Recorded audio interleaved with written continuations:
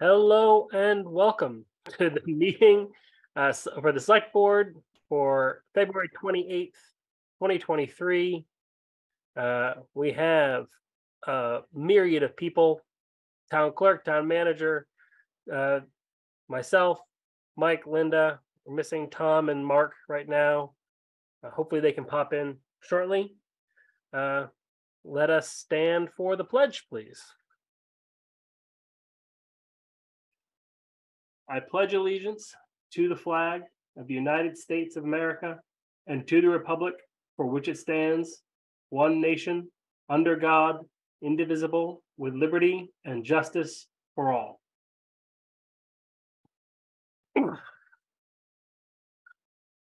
All right. First on the agenda, we have the approval of our meeting minutes from February 14th and February 21st. I believe all three of us were there for both of those meetings, so we have enough to make the vote. Correct. Patty, do you need two separate motions, or can I just motion to approve them both together? You can do it together. All right, yeah, because I didn't see anything to change. So I just make a motion to approve the minutes from both February 14th and February 21st of 2023. And I'll second it. Any further discussion? All those in favor say yes. Yes. Yeah. Yes for me. There we go. Go. All right, we have our first public comment. Are there any members of the public here for public comment?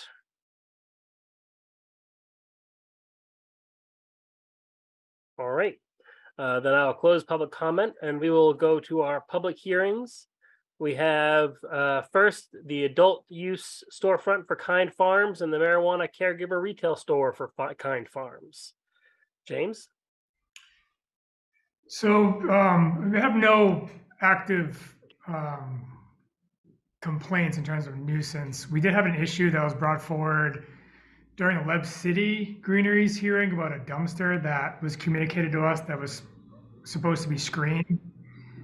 Irish has been looking into the site plan, but at this point, I would recommend approving both licenses with the condition that if there is a site plan violation found, the applicant shall come up with a plan to address the issue, where the board reserves the right to revoke the license until it is addressed.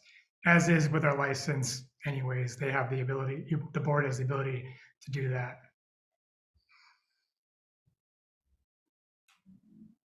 Beyond that, for like a code issue, is there any other lease issues, traffic issues that we should be aware of? Just, I think just that general area, there's traffic issues, but I know Paul is willing and able to, when the time comes and the results of the DOT study come in, I think that's when we can have a larger discussion on a fix. But in terms of, issues with the store, I have not heard anything into that nature. Paul, is there anything you want to say? Anything you want to add? I did speak with Irish earlier, and the unfortunate thing is I'm remote. I'm traveling right now, so I don't have everything in front of me, so I couldn't look at the plans. I did speak with her, and I did remember that when we were going for the first building that we were going to enclose the trash dumpsters, and then I think our hangup would have been somewhere when we were designing the second building, and then we actually tried to put them both together and create a garage in the middle of them. So I honestly don't know, but if it's something that we have to do, I mean, that's, we can easily put up a fence around those. That's not a large issue whatsoever. We're perfectly willing to do that if that's the case. Any other comments or questions from the rest of the board?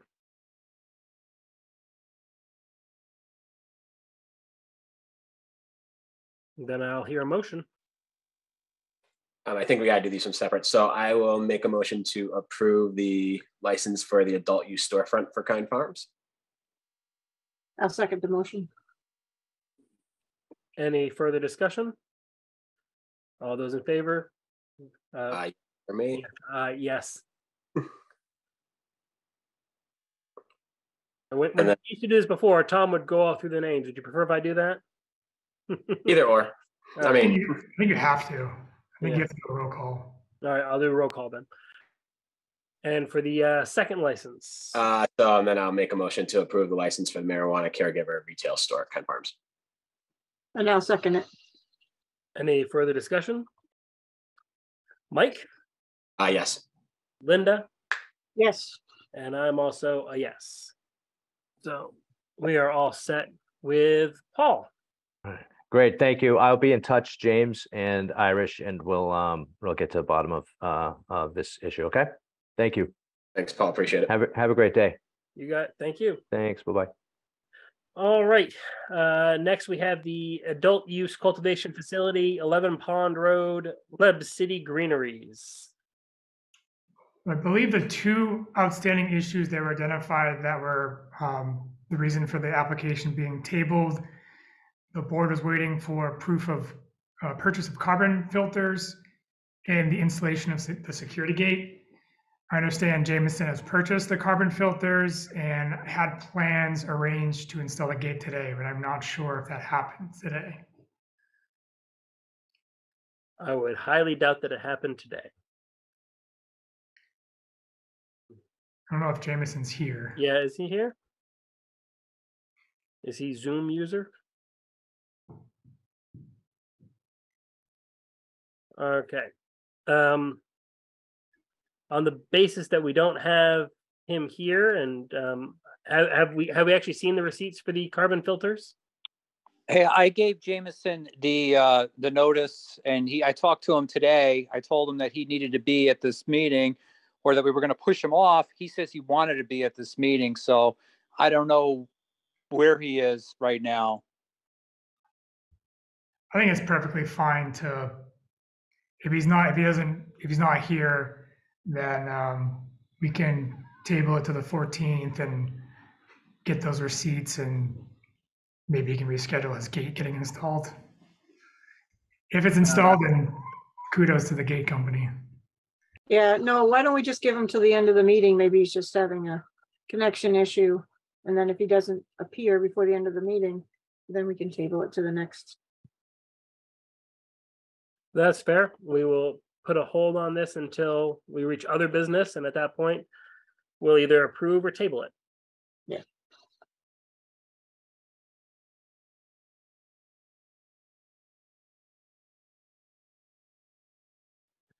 Okay, so that is the end of public hearing.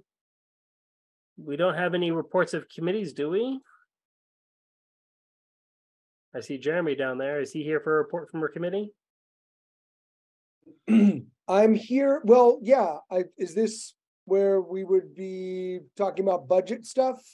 Nope, not budgets, just reports of committees. If there's anything new to report for just the committee stuff, budget will come later. So I do have something to share, but I think I'll probably just save it as part of the budget conversation, if that's okay, James. Good deal. Me. It's fine. All right, so we have a department report from Josh Jones, Director of Recreation. Good evening, everyone. I haven't tested my audio yet, so can everybody hear me? Yes. We got it. Hi, Josh. Hi. So I just had an idea for an adult sport, an adult activity that I wanted to run by you at the Memorial Park. I'd kind of prefer to do it in person, and I'm not in a rush on it. If you wanted to table it for the next in-person meeting where I can just go ahead and we can try it over the Zoom. No, it's fine. Okay, well, I was mulling around the idea of a adult kickball league. 21 and over, it's a social sport, but we do have the no alcohol signs at Memorial Field. And I just wanted to run that one by you and see what your thoughts are on that. I don't believe there's an ordinance that makes it an illegal activity, but it is a social sport that does most likely involve the consumption. So your thoughts on something like that? If it's consuming on the field, then it's a no.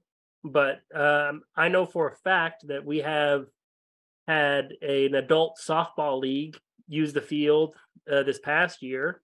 My neighbor was very vocal about it and how much she enjoyed it.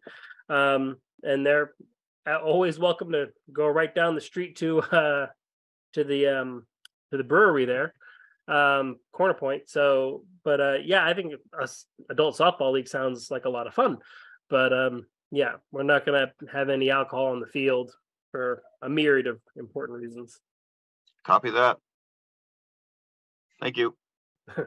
Thank you. We'll get back to you when we get to the with the budget stuff in a bit. Yep. All right. We have a presentation from the planning board, I believe, about the changes to the land use ordinance.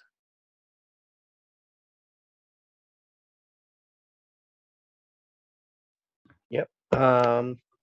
So we had a bunch of meetings with Christy Rabaska with the MS4 general permits. A lot of it was just changing, updating stuff to meet their expectations, I guess.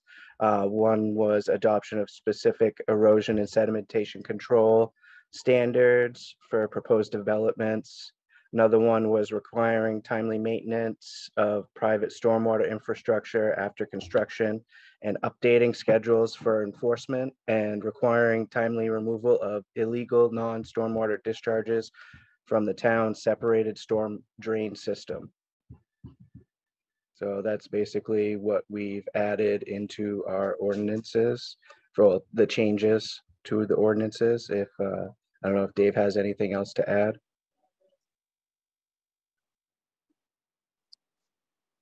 Thanks, Mike. So these changes that we've been working on over the last 6 months with Christy Rabaska, we finally got it all together, and we did a public hearing on it.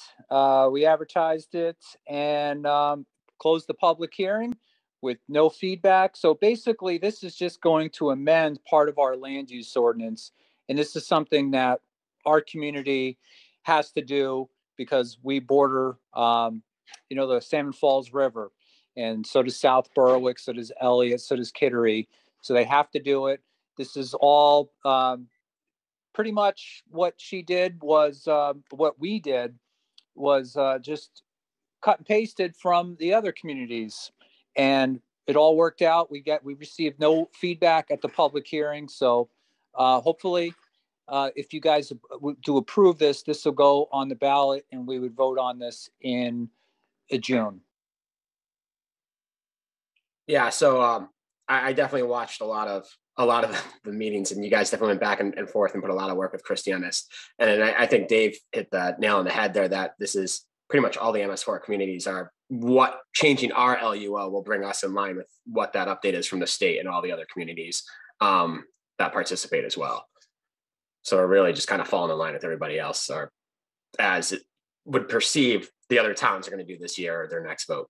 So, and thank you guys for putting that work in, because I know, again, watching that, I know you guys are back and forth a lot trying to get that verbiage squared away to help our community as well. So this is just a presentation of the changes. We're not making any votes to put this. Do we need to make a vote or anything, Patty? Well, or is this just what you need to do is you need to vote on it, whether or not it fails or not. It's still going to end up on the ballot, but it's going to say the select board votes, 5-0 or 4-1. That's what it's going to say at the bottom. No, you're going to vote on all the warrant articles on the I lost my thing. March 14th meeting. Yeah. Or March 14th. So no, tonight you don't need to vote on this. Okay.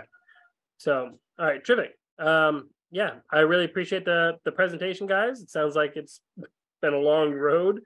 And I appreciate you guys putting in the hard work to get it ready. And as Patty said, we'll be voting on this probably on the 14th to get it onto the ballot for June. So thank you. Okay. And if you have any questions, you can always email me at planning@berwickmaine.org. Yep. We'll come right down to the office. We'll find you. Yep. Okay. Yeah, no, I did the 14th.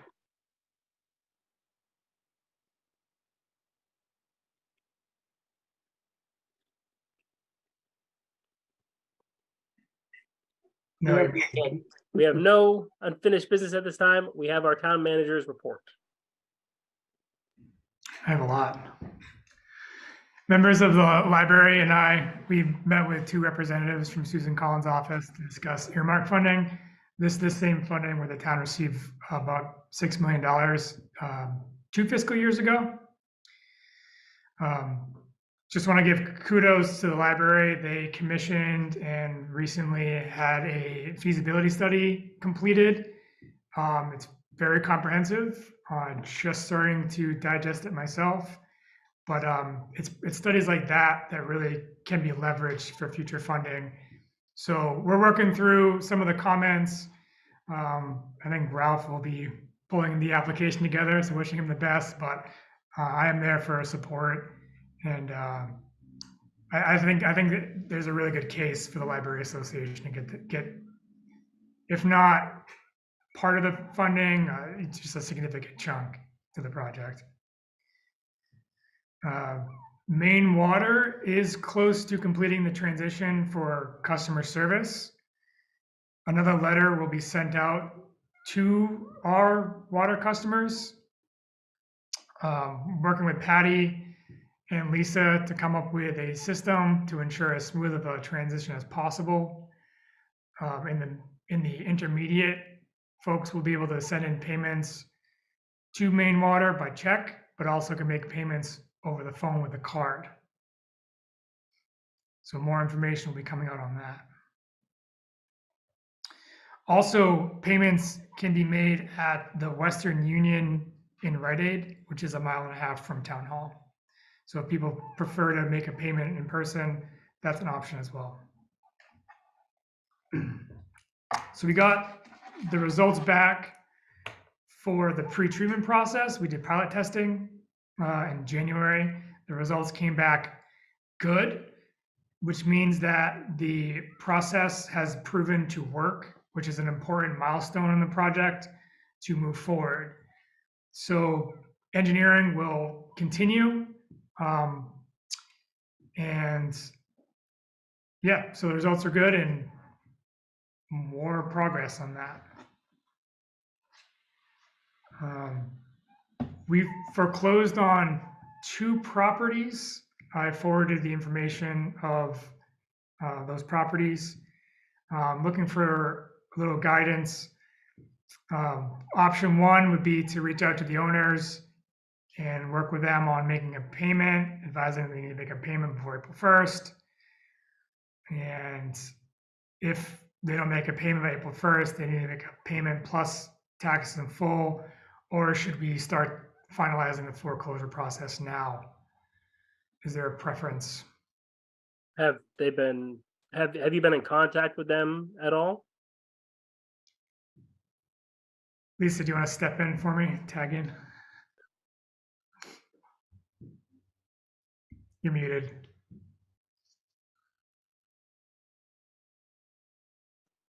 Okay, excuse me. So what was the question again? Have we been in contact with the owners of these properties that are now delinquent? Well, for 3 years, yes, we've been sending them letters. I have phone numbers for both of the people. On the final day, I called them both. One of them I spoke to on the phone. She had called us twice and told us that she was going to bring payment.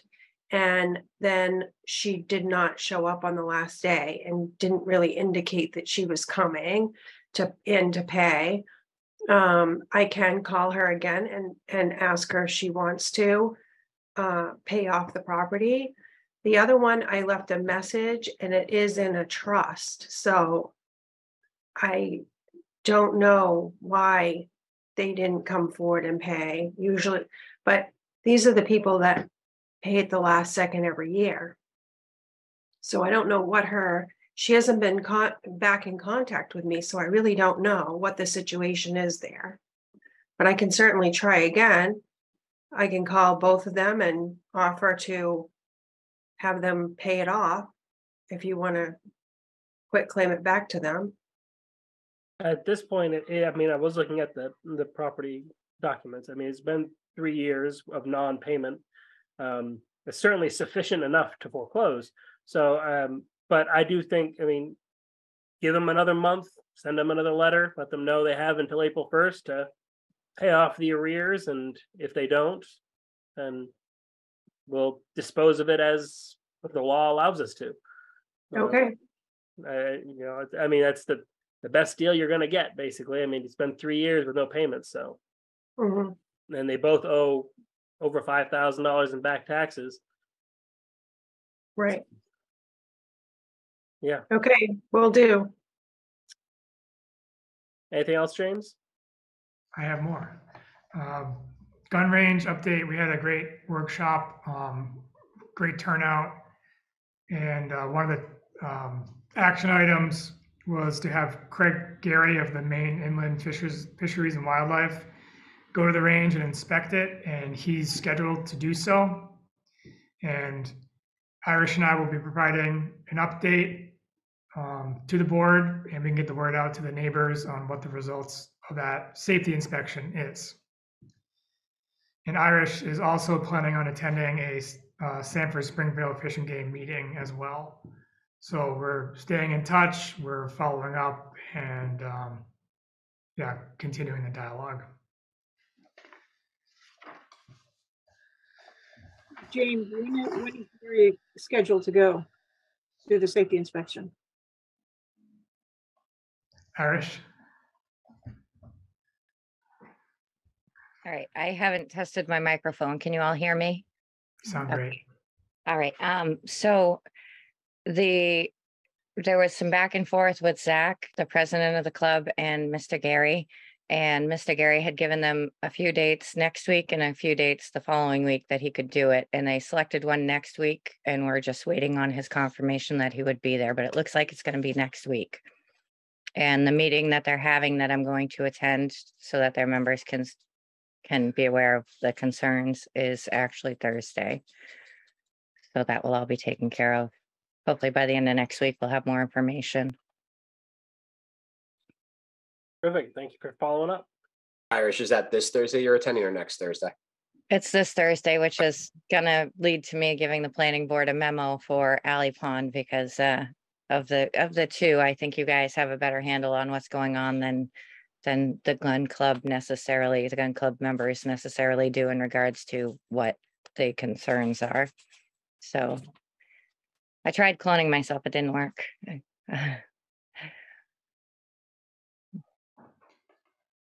Any other questions about those issues? Thank you, Irish. Thank you. Last piece I have, we were approached about potential gas station and a moratorium. And I just want to, some of the research, I've looked into it.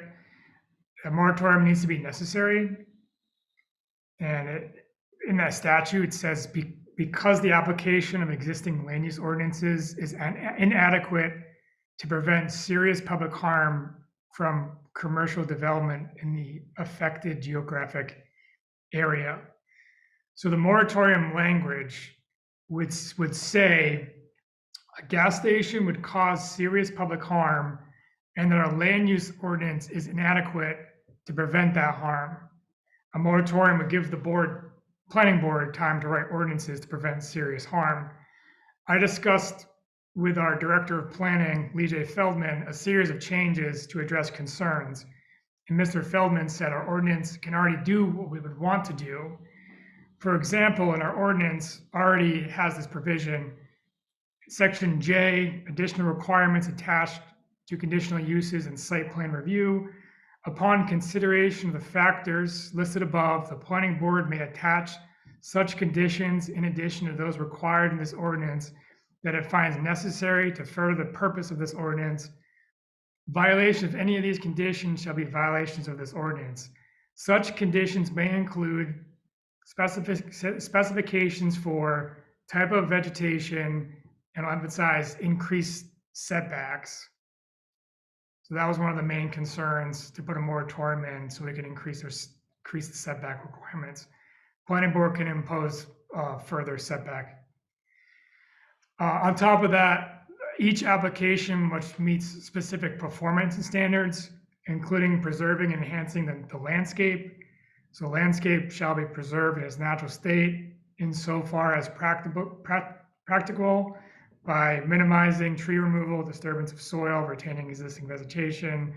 After construction is complete, the point is, there needs to be consideration for landscaping. Vehicular access needs to be safe, and that the project will not result in water or air pollution. So those are the minimum standards that an application needs to go by. And long story short, I do not believe, and Lee J. Feldman would also agree, I'm speaking for him, that a moratorium for this purpose would not meet the state statutory requirements of being necessary, because our ordinance can already mitigate serious public harm by what's already in there. Oh, yeah, so no, I could speak to this a little bit because I watched, again, I was watching that meeting. And yeah, I mean, I agree with some of the concerns that were brought up by the residents and those in town. And I think if what Lee J and James are alluding to is that, so some of the concerns that were brought up are just what the long-term effect is of gas stations and what that could be in a community. And I know, crime rate, you talk about but crime rate, you can throw that out because it's any public spot that you build can draw that. And then the question from the planning board was to update the LUO, should they come to the select board to put a moratorium on it to hold that off till the LUO could be updated. And I kind of mulled this over too, and looking at where our LUO is and what the planning board could do, I just think, yeah, I mean, the planning board can follow that LUO and put the conditions of use to that specification on the permit until that goes. I don't think that there's any need for the select board to kind of intervene with the moratorium in there at this time, at least. And I think that's what Lee J and James are kind of alluding to too, where it's just, we have the tools in town, already kind of in place. If they want to put a standards in specifically for gas stations, I think that was what that concern could be. And I could see that in the long term. And I think even still, we could probably still put that in prior to that being built. It might get built faster, but I think the conditions of use when it comes before the planning board, they can definitely highlight that and keep that going, where I don't think a moratorium needs to be put in place at this point. I have a question. I have two questions, but James or Irish, whichever one knows best. The state already regulates gas stations. The DEP has regulations in terms of protecting water quality, air quality. I'm sure they have a list of controls for gas stations in general, which would supersede our land use ordinance anyway. Am I wrong about that? No, you're correct. Because of the nature of the business, gas station regulations do exist on the state level, federal level. That's why they're developing all of these items that were presented at the planning board meeting in regards to health issues. Those are all studies that were done, and they're all part of mitigation purposes. So like that little weird rubber gasket that's on the end of the nozzle, if you're older like us, we never used to have those. It was just a little right into the tank thing. That's part of the vapor recovery. So a lot of these things are already being addressed by the higher authorities, and we would have to defer to them. State typically trumps local. Thank you. My second question is, we don't actually have like a written, do we have anything that says somebody's actually building a gas station or wanting to build a gas station? We have not received a permit for that to go before the planning board. So at this point, as far as I know, James, if you know anything different, at this point, I have not seen anything in writing. It's just been started with rumors from neighbors, and then I did hear a little confirmation from Paul earlier that the owners that purchased the property were approaching him and just letting him know that that was something they were considering. But I don't see that any plans have been put in place. So at this point, it's mostly rumor, conjecture, planning. at best. We don't have anything.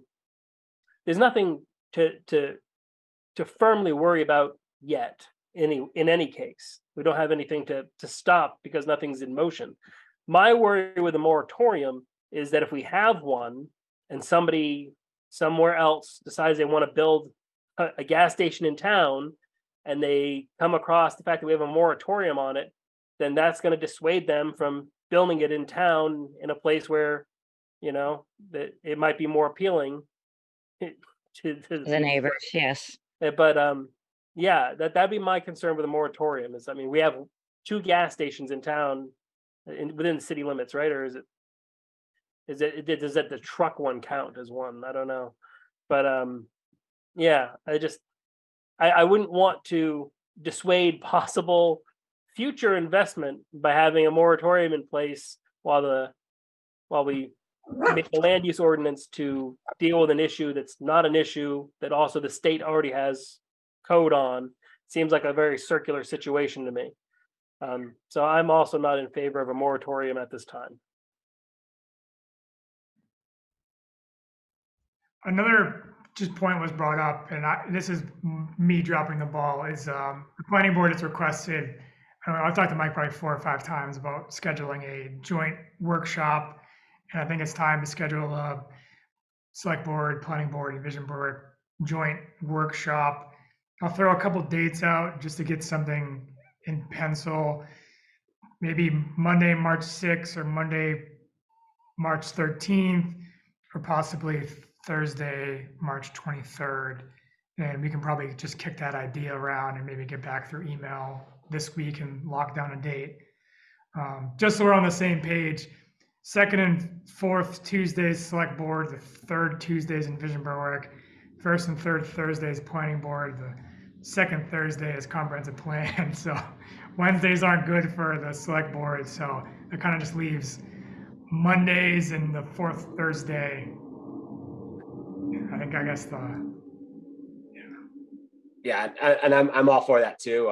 If we could go towards the end of the month, that'd be great for me. But obviously, what works for there's a lot of moving parts and a lot of people to get involved. So whatever works for the majority is good. But I agree. I think we were intending to do them quarterly at least, and it's been almost a year. So yeah, time flies when you're having fun. Yeah, we do definitely need to have them on a more regular basis. Quarterly is my recollection as well. A Monday night toward the end of March would probably be best, I think, for everybody to get their all ducks in the row. But if you email us some dates, we'll hammer it all out in the big email chain. So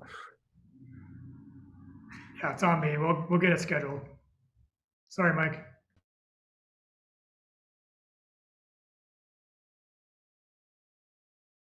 So I'm done. That completes my report.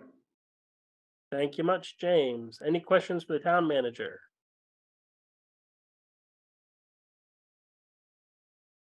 Okay, we have no select board communications. I'm not muted, am I? No. And we have the approval of accounts payable. All right. Let me find that tab. All right.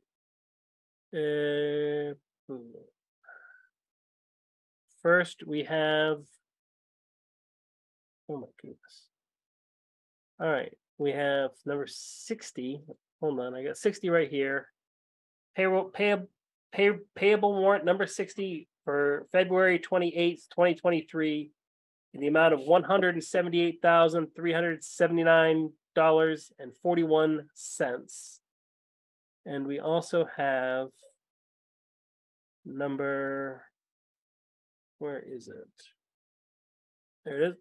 Payroll warrant number 58 from February 21st, 2023 in the amount of $75,249.79.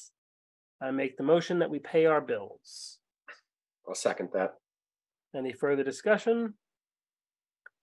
Mike? Yes. Linda? Yes. And I'm also a yes. All right. Okay, so we have new business, the cost recovery fee schedule. Just provide a brief overview of the changes. First one is it's a simple $5 increase for residential permits. After the fact is addressed, it increases it for folks. I think a slap in the wrist is maybe a little bit more than that sometimes, but it also has a provision in there to reduce the fee because mistakes do happen. The commercial is increased $25 for the application plus an additional 25 cents per square foot. And a new fee is added for those who require more than one CO inspection. I think a lot of times people ask for a certificate of occupancy inspection and they're not ready. So it's just really a waste of Irish's time. And we want to encourage people to be ready when they ask for the inspection because it's Irish's time. Adding in a fee for plumbing permits, there are a lot of permits that are processed throughout the year. Sign permit is now enumerated, and there's also an added demo fee. And I think, like we've done with other fees, I think it'd be okay if we made this effective April 1st and to get the word out. And I'll defer to Irish to add in what I missed. Hi, so I just want to first of all apologize that I've got dogs in the background and phones in the background, but basically the goal of my proposal here with these changes, for one thing, what James said about having a little slap on the wrist for the stop work order is important. It's a good deterrent. You typically never have to catch somebody more than once doing things they're not supposed to. But I wanted to change the fees a little bit to bring them more in line with what other municipalities have, because the goal is for my position in my office to be primarily funded by those people that are utilizing the services, rather than have the whole burden taken over by the taxpayers. So the $10 fee for the municipality for plumbing permits, for example, that's a large portion of what we do. It's not much of a cost that's added, but it does take a chunk off of what other people are trying to pay for with their taxes. It provides a lot more funding to the office position itself. That was really just my goal, is to bring my cost basically neutral for the citizens that aren't using the services. And these fees, where do they come in line with other communities in the area? Still lower than most others, but I didn't want to jack them up because I really don't, it might be something that I have to revisit in another year or two, depending on how much construction we do, versus, if the plans, and part of it, especially with the initial fee, adding that $5 on, when I have to take the time to review these plans as we end up with the state adopting newer policies, like for example, right now with commercial, we have to enforce the international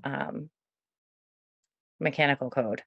So that's additional layer of review that needs to be done to these permits. So as things change, there might be further change needed to bring us kind of even more in line, but I didn't want to go as high because I don't want to sticker shock anybody either. So we're still keeping them low, just bringing them a little closer to in line with what other municipalities have done. Any further questions for James or Irish on this topic? No questions. I like the tier on the CO inspections. I think, the no charge for the first one, but then seeing that stuff, they're keep bringing you out because they're not getting it right the first time or prior to, then it's worth there. And I think that was some good insight there where it kind of appeases everybody, and values what you're doing. So no, I like it. And yeah, I'm looking at what's there. It's like you said, for somebody who's doing something, it's kind of a nominal, it's not a big impact on any project, but it is something that helps alleviate the tax burden in town. So no, I like it.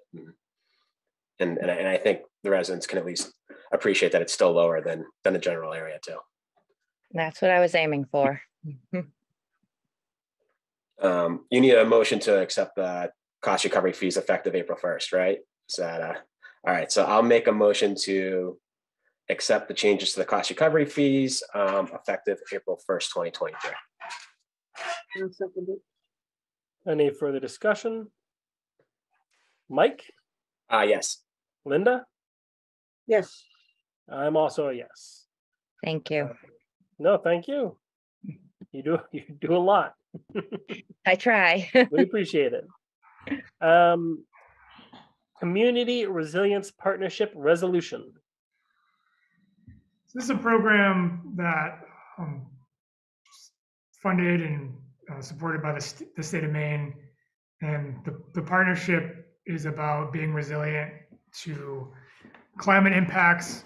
Specifically, one of the specifically is impacts of severe weather, the changing weather and the weather events we're seeing. For example, we've seen the past 15 years, we've seen 2 100-year storms. The town has benefited from this initiative already. We've received the $1.4 million for our outfall project through this program.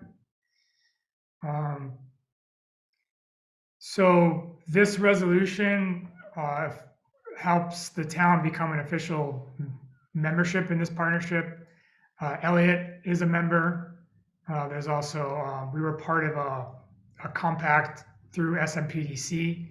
They helped to host a workshop that was held on November 16th, and that workshop is on YouTube, and I highly suggest checking that out. So the resolution, it includes 7 items that were identified as priorities during that workshop. And the resolution states that the town of Berwick commits to the partnership, identifies the town manager as a primary contact for the partnership. So I'm looking for a motion to approve the resolution. Oh, one last thing is that after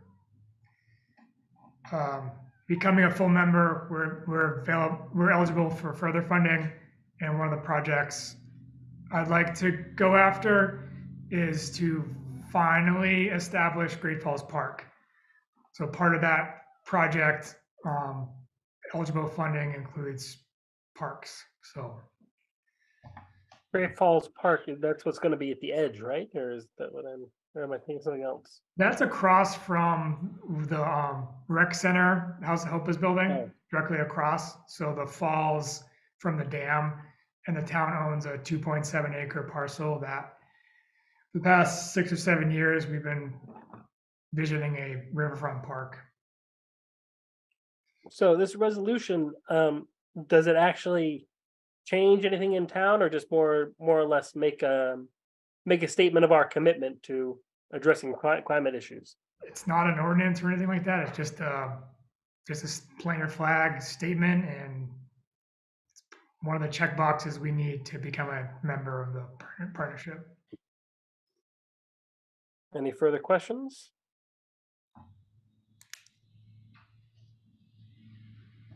Hear a motion?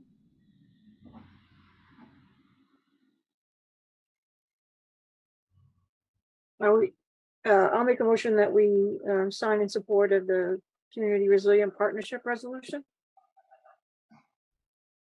Sorry, I was rereading through it. Yeah, I second.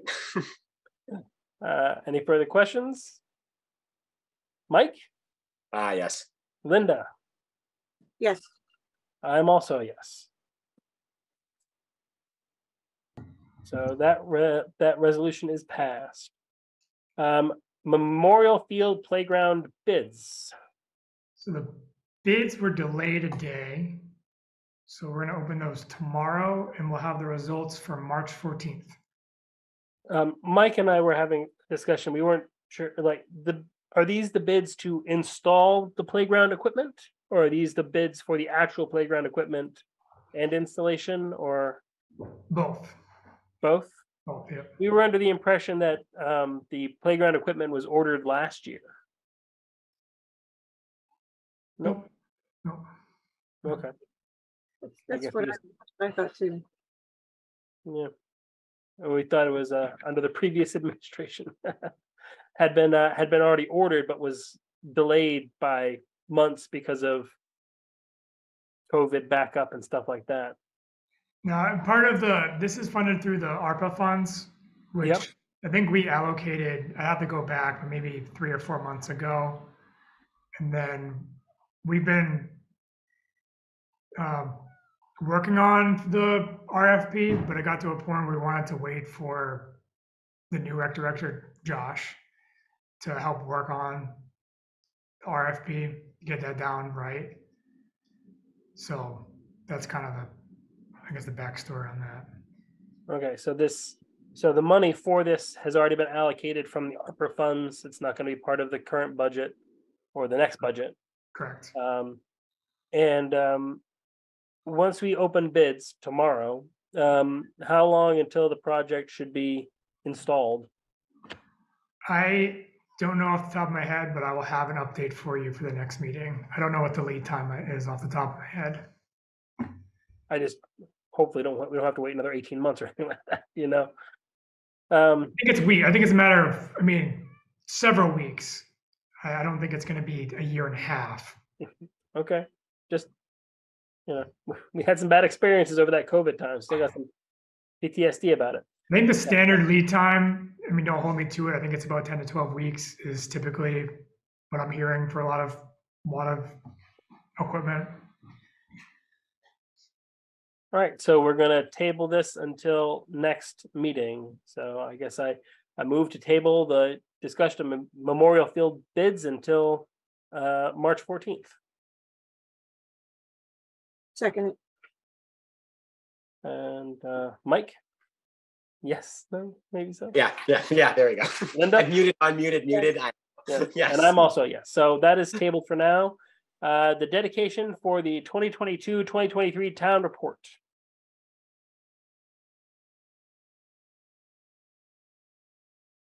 Oh gosh, sorry. Yep, just looking for suggestions from the board. You can email them to me.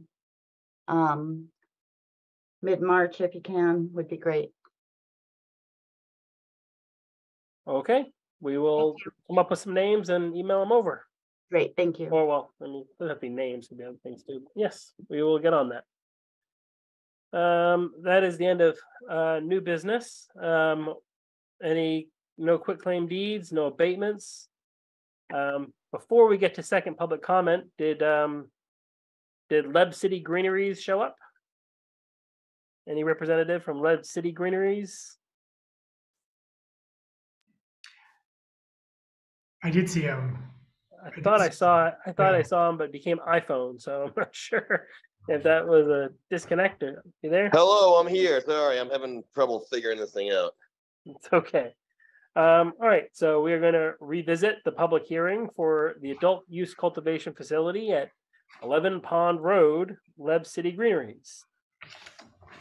Can I just pop in real quick and let you guys know that the dye test has been done? Obviously was done 2 weeks ago, and there has been absolutely no dye that has been seen expressed outside of the system. So even though I know that that was not necessarily part of the licensing thing, I think everybody would feel better knowing that. We do. Thank you very much for letting us know. So as has already been discussed, the two remaining deficiencies were the carbon filtration system being purchased and the security gate being installed. Could you give us an update on those two items, please?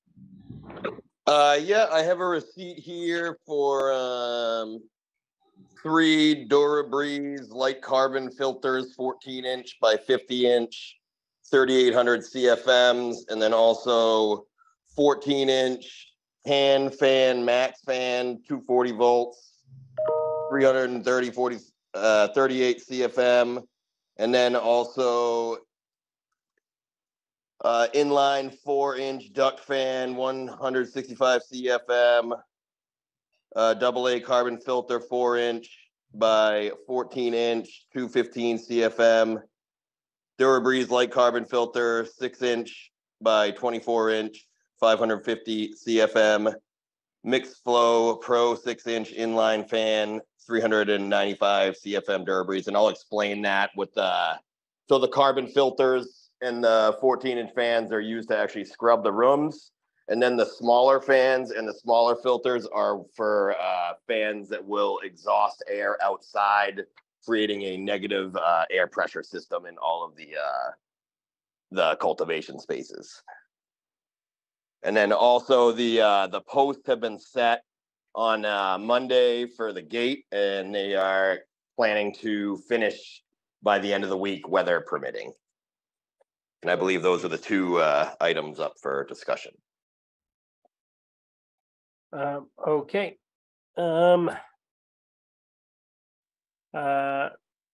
So do we feel comfortable approving this license without the gate fully installed, only partially? Yeah, I would make a motion to approve the license for the adult use cultivation facility, 11 Pond Road, just on the contingency that the gate's installed before he starts operation.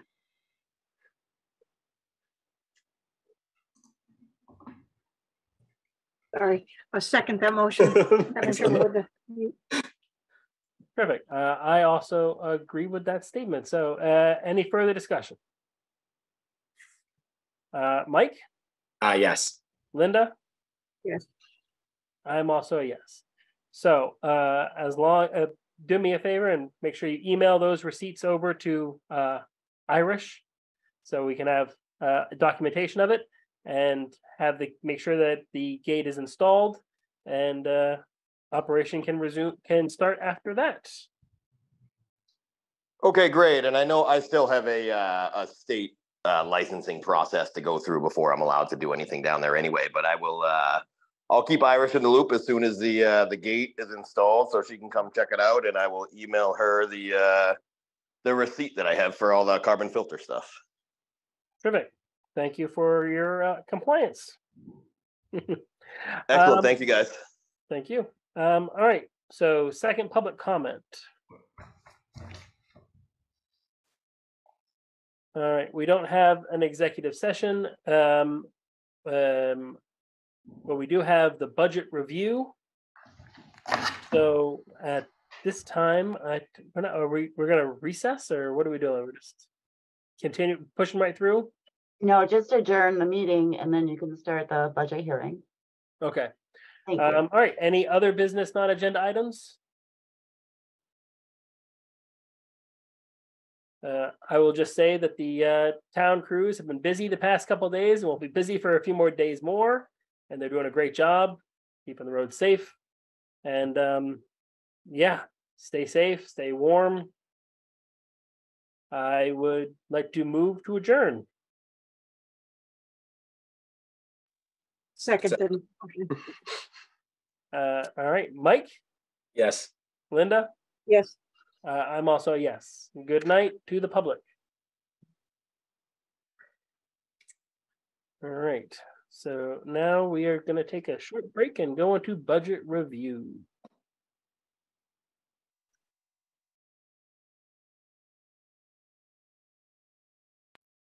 Hey Dennis, you out there in Zoom land? All right.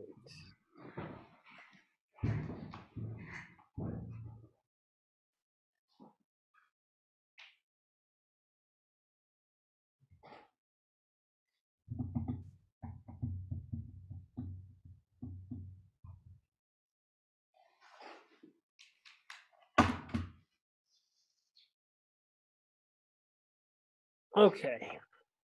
So the first department that I have on the list here is the fire department. Good evening, I'm here. Well, Chief. let's get all these budgets open again. It's so much harder through email. I'm so glad I brought my binder home.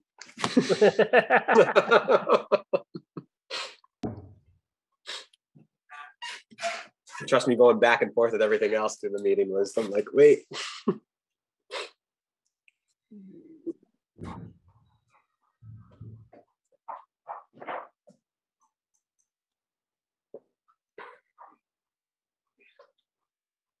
All right.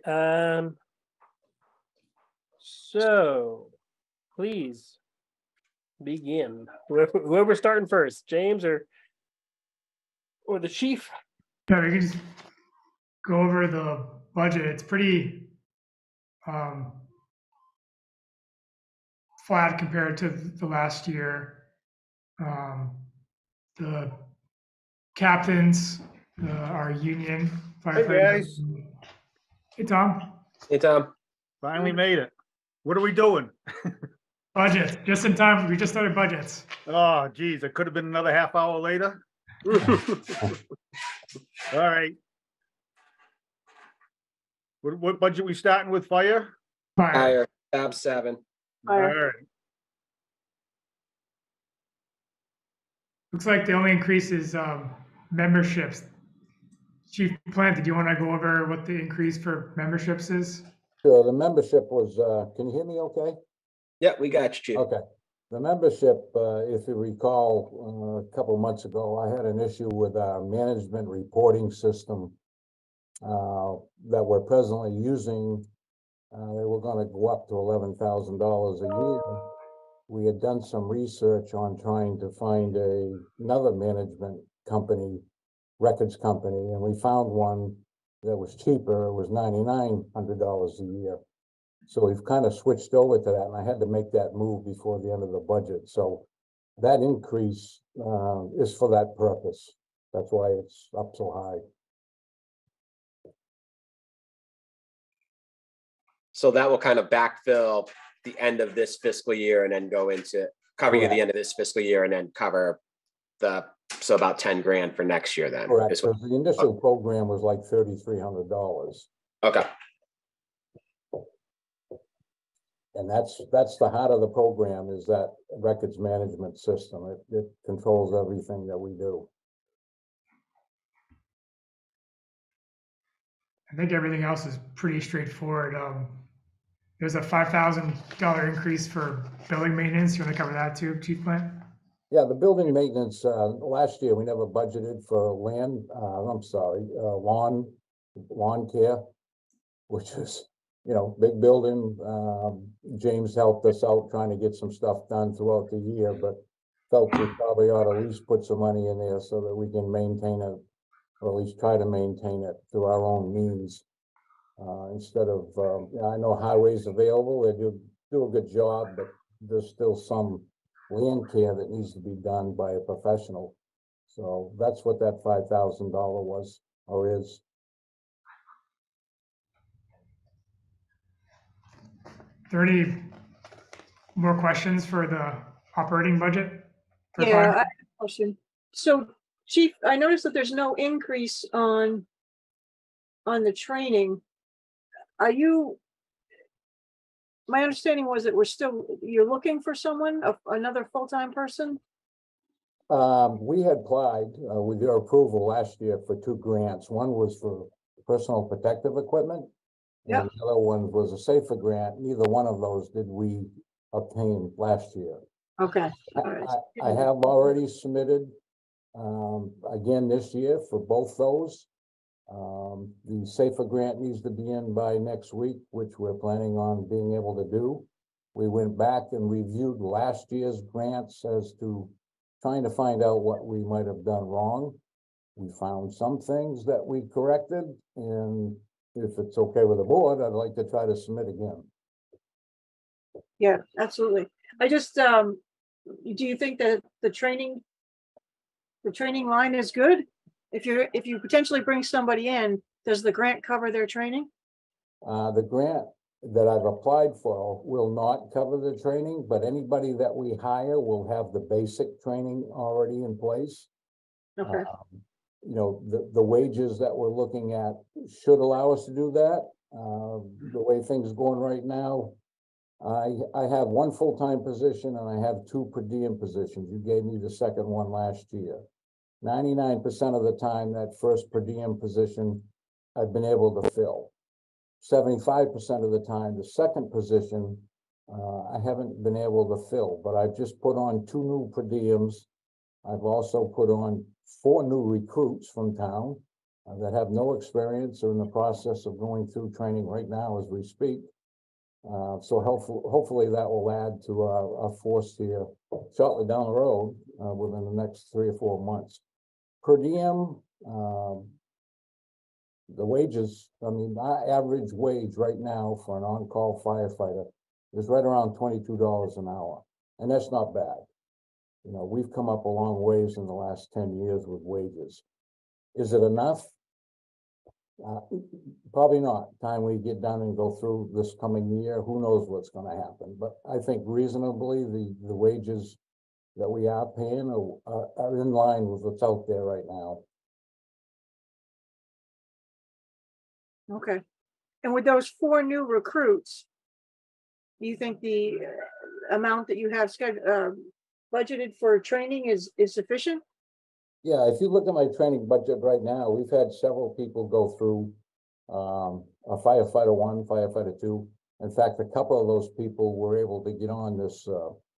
James informed me about it, but it was a job, like they pay for different jobs and stuff. Yeah. We were able to get a couple of people involved with that. I may have a couple more getting involved with that because they want to get their EMTs here shortly. I think the training right now at that is fine, you know. Okay. That can change, but right now I think it's fine. Okay, thank you. Yeah.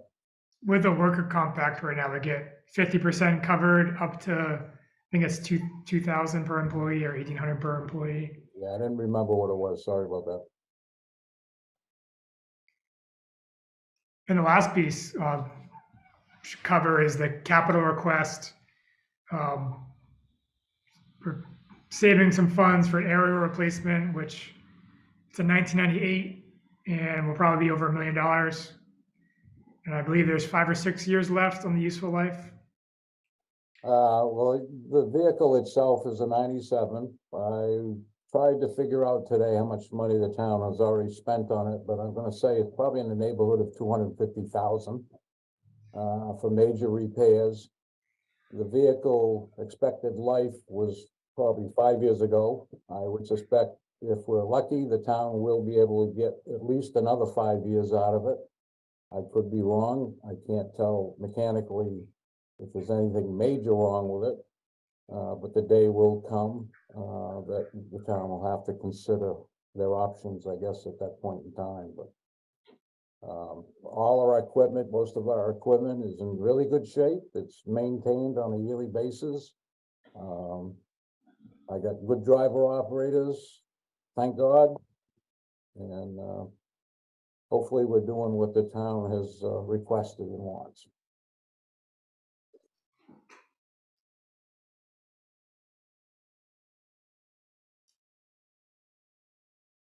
Any other questions for the chief?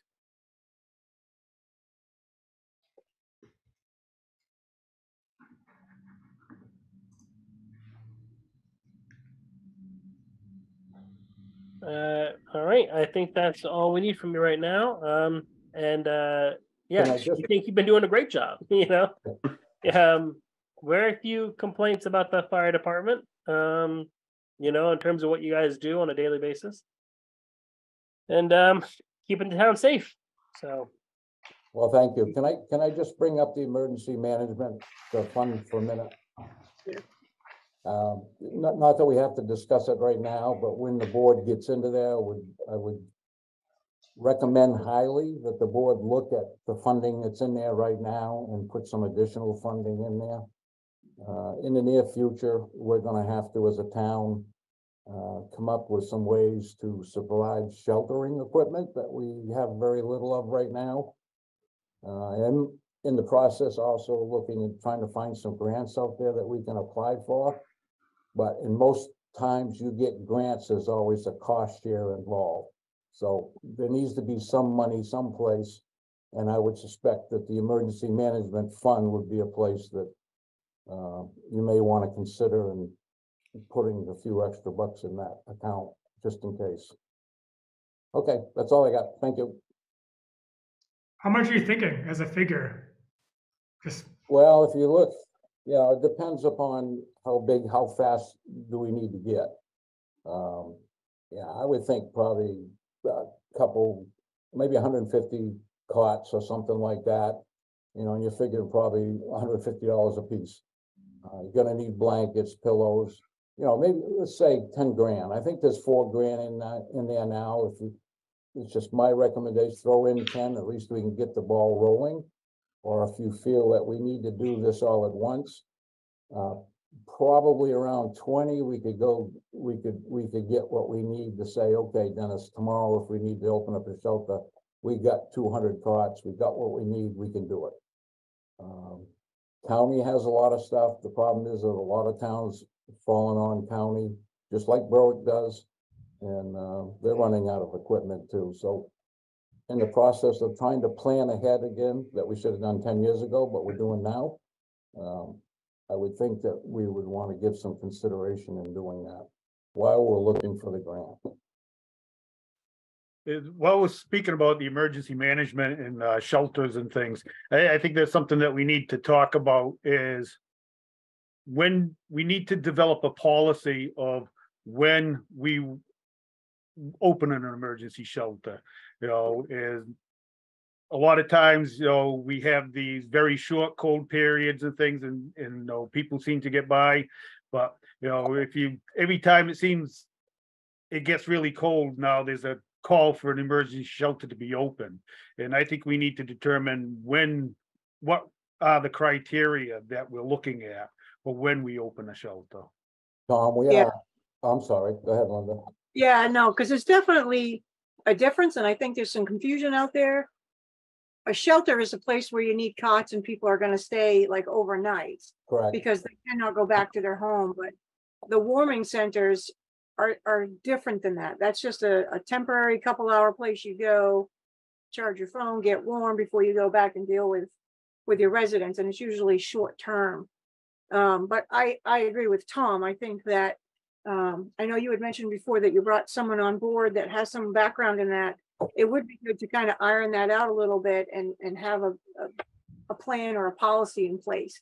We are working on that as we speak, and I would suspect within the next 2 months, we will have something in front of the board for your review.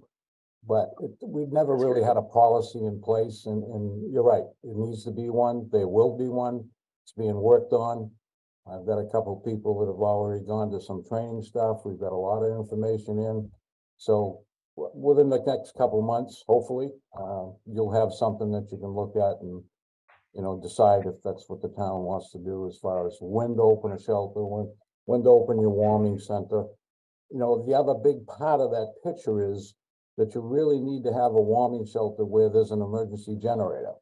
And we've talked about this before. We have a $6 million fire station sitting there. The issue is that you cannot run an emergency operation service like that and then have a shelter set up in the same area. Vehicles and people just doesn't mix. So the next best thing is can we do it in emergency? Absolutely, we'll do whatever we got to do. But the bottom line is the town hall functions and should function as a shelter, but it can't because it doesn't have the emergency power set up. So I asked Jody a few months ago to get some prices together in order to propose putting a generator at the town hall. I don't know whether he has done that yet or whether anything came up in his budget process that would indicate that he got any estimates. James, do you know? I think it's budget. Yeah, it's in the capital improvement. Okay, so it's being planned on. It's just a matter of whether or not the town can obtain the money to do that. Thank you, Chief.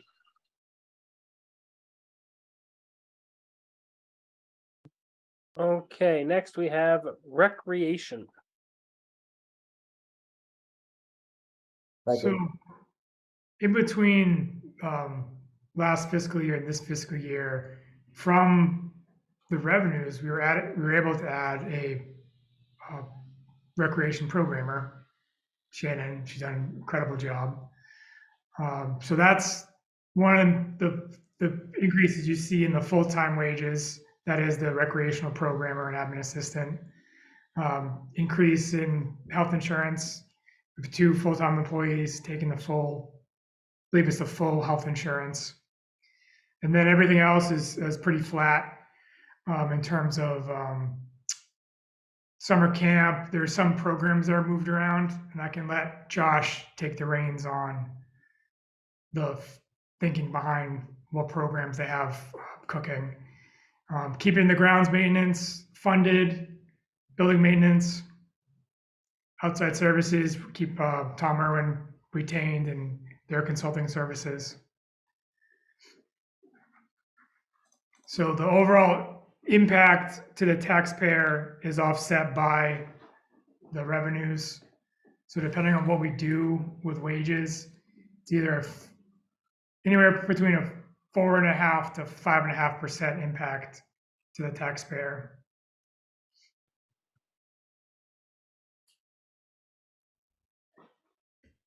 My only question is just on grounds maintenance. So we've been consistently at 26 and change the past couple of years, and this year's not even done. So we're going to finish up around like probably, I'm going to guess 36-40 by the time actually with baseball going in, probably a little over 40. Where's that extra funding going for, or where's that coming from if we're only asking for 20 grand for next year too? Like, is that being maintained from the user fees, and is that where that, so is 20 grand what's coming off of the town budget and the tax liability, and the rest is coming out of the user fees? Is that why that's only 20 grand for the ask again?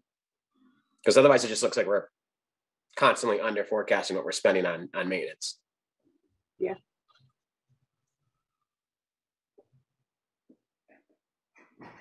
That's a great question, Mike. I believe we have used some of the program fees, and I know that we've had some upfront maintenance we've had to do for some capital intensive work that's needed to get done. But in terms of the actual ground maintenance, I think I'll put Josh on the spot if he's still... yeah, and I didn't mean okay.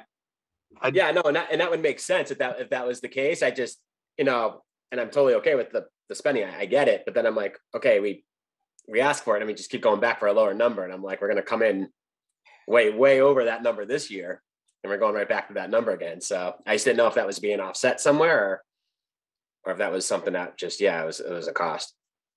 I think that because the project was so big with the Tom Irwin, the beginning of that and the feasibility, I think the thought process is we're not planning on spending that much this year because we've invested so much into it already that we don't need to spend that much. Okay, perfect.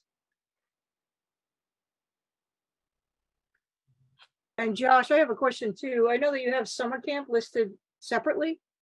Does that include, because I notice up top under part-time wages, you're at a negative. Does the part-time wages for the counselors, does that just get lumped in with summer camp, or are they considered?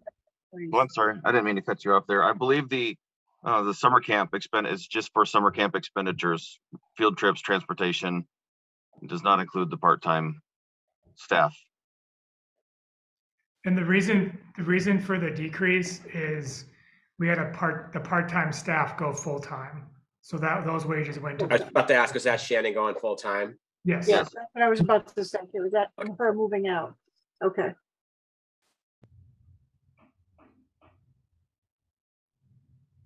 We're at, or actually, hold on a second. I was looking at.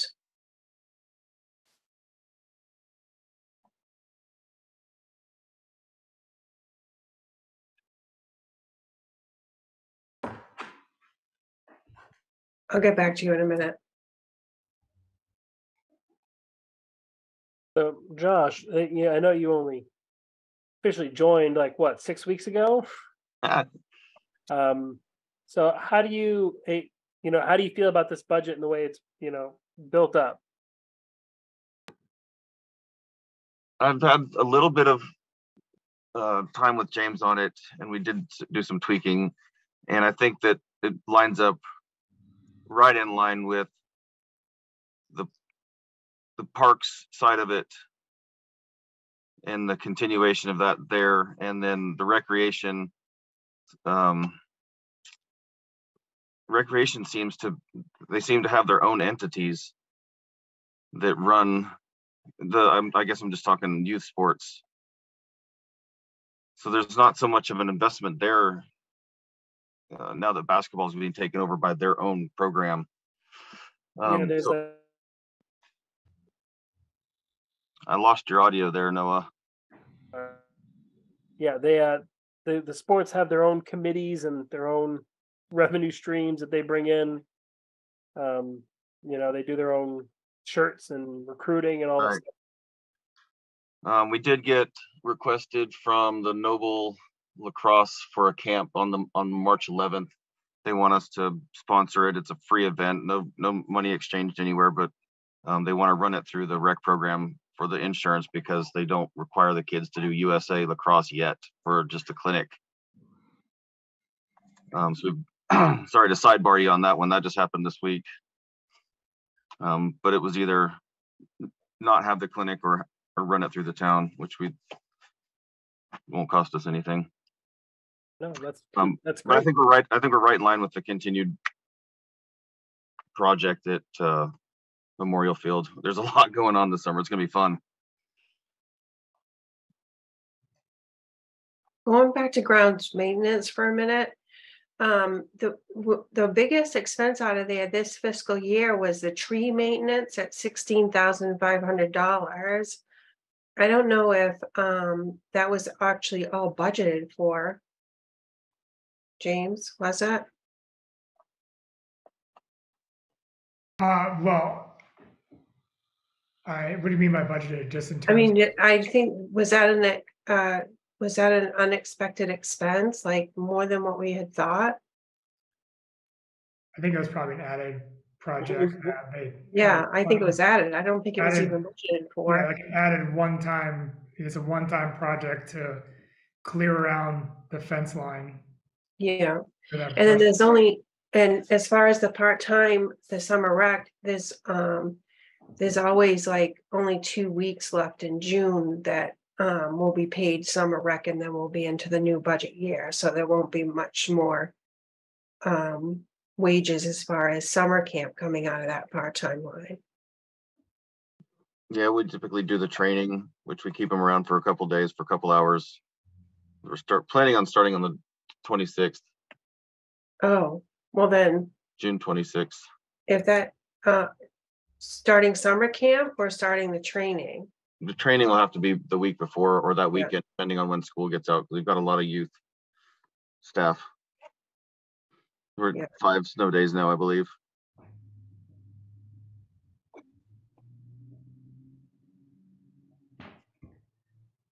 The other piece is requesting 50,000 for capital improvements. So we have 100,000 from ARPA for playgrounds. That's just the beginning. We recognize that's just the beginning. Also, I think one of the emerging priorities, I could see this funding go towards I don't know what you call it, the concession building, whatever you call it, a feasibility study for that building. But it also just gives us flexibility to match funds, or just way more needs than $50,000. Yeah, I agree. I'm on board for that. Me too. Again, I think most of us know that the more you invest into a rec program, the more it pays for itself in the long run. So yeah, exactly. That's already true. Rec basically pays for itself. I mean, really. Any further questions for Josh or about the rec budget? I don't have anything about the rec budget, but talk about the field. I just want to let you know, Josh, that I was approached with a probably a future complaint or something about noise from the rec field, and particularly the noise from the pickleball courts. People in the neighborhood had told me that it drives them crazy. So just to give you the heads up that, you can be looking for something along that line coming down the road. Thank you. I am aware of that one. Okay. Not sure how we're going to address that one yet, but it's on our radar. Yeah, when they talked to me about it, I said, well, place to start is the rec director. So I threw it at you. So Well, appreciate that. yeah. What I see is I'll we're take gonna it have a from whole there. community forum about the noise from a pickleball court is what we're gonna end up having. I think the whole energy and noise with the completion of projects is going to go up tremendously no matter what, and the pickleball will be drowned by the screams of children screaming and playing basketball. Yeah. Well, I did tell them that they're moving the batting cages over too, so they can. Yeah. There won't be a appreciate ding. that. There will be no dinging it and harmoniously with the paddleball clinking. So but yeah, I think we'll all be hearing about it, before long. So just to give everybody a heads up. Thank you. I have a feeling that I know exactly who you're talking about, but save that for another day. The next budget we are looking at is capital. night. No, Good sorry, night. Thanks, Josh. So we're looking at capital. So in James? terms of capital, which would be coming from undesignated fund balance, what we talked about with Chief Plant, the aerial replacement, and just the typical replacement of his equipment. So that's fire. The CACS MDOT grant, we need 75,000 this year to be ready to match a $1.5 million grant. And then there'll be another 20,000 left over. There is a ton of funding out there and just kind of rebuilds our bank back up to start saving again for the next grant. With police, we've talked about the signs. The 61,000 funds 2 signs. They're both message signs and they are radar. They show you your speed and they track it on the back end for reports. The vehicle replacements pays for the first payment of the lease program. Building improvement is dealing with asbestos at the police station. And public works, putting $50,000 towards basically be another, more than just a feasibility study, but actually working towards engineering and getting through planning board of a public works expansion. $650,000 to combine with $150,000 for a total of $800,000 for road funding. A generator at Public Works to run their bays, which is important, and a salt spreader. And Jody came back, said a crack filling machine would need another person. He's not ready for it. So he forwarded a shoulder machine, which as we get down and look at how much we'd be tapping into a designated fund balance, we may want to push this one out a year for consideration at least.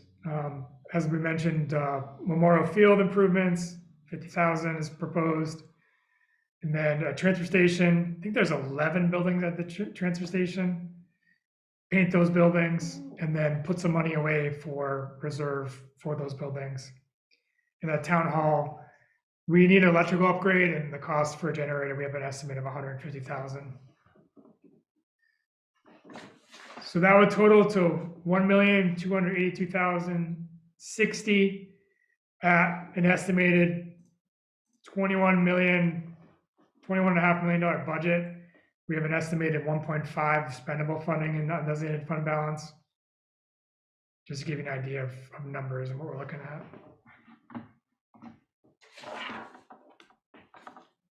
James, that generator for the town hall, is that an estimate that you got from Jody, or are you just allocating a set amount that you think it's going to be enough? I need to go back and see, I will go back and refine that number. This was a number that we were talked about when the town hall went out of power about a month ago. And we did talk with an electrician, and so we don't have the actual quote on the generator. Jody might actually have it already. I need to double check. The speed signs, are these ones that display the speed or just record the speed for record? Both.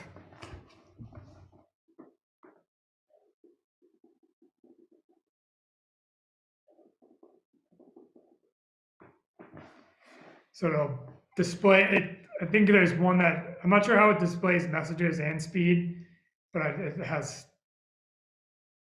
both capabilities. So Jody said he needed another person before he could get the filling machine. Is that like just another employee to handle it? Is that what he's talking about? In terms of handling the machine and then doing flagging.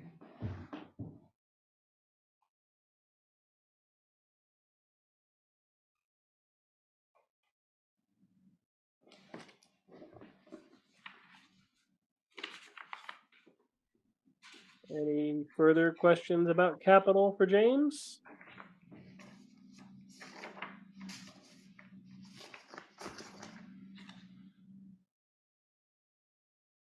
James, did we consider, I know we just talked about rec, which just made me think about it, but somewhere in the rec, in the whole spec, are we looking at replacing that building and putting up a usable one? I think part of that funding will go towards a feasibility study. So starting the need, bathrooms, a floor plan. So that would be the first step along probably a 3-step process of a concept plan, engineer, get it through planning board. Obviously through the feasibility study, have How much does a study cost? What's that? How much does a study cost to tell us whether we need to take that building down or not? I think I would, I guess, assume that, I would presume that the building is coming down. I think the in the study we already have, they already said that the building is at this point it's too expensive to fix.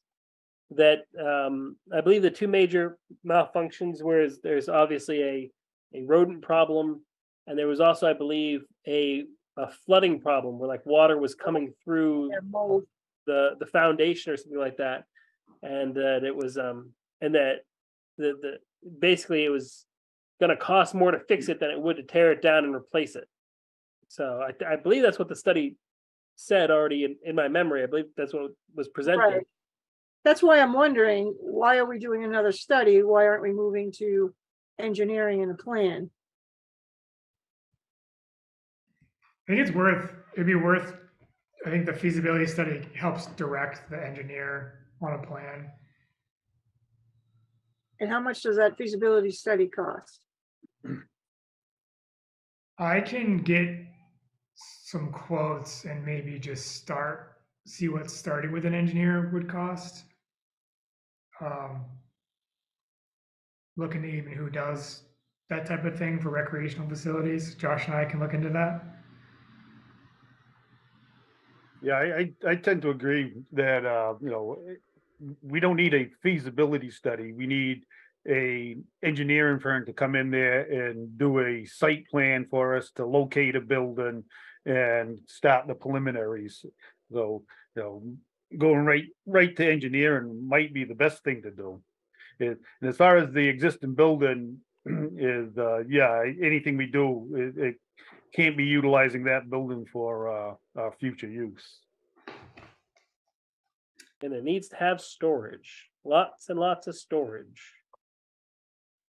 I mean, I'm all for a building that has storage that can be used, and even putting the bathroom in there. I think we all agree, and it's been reported in other previous reports that we've already paid for, that, I mean, you're not going to repair that building.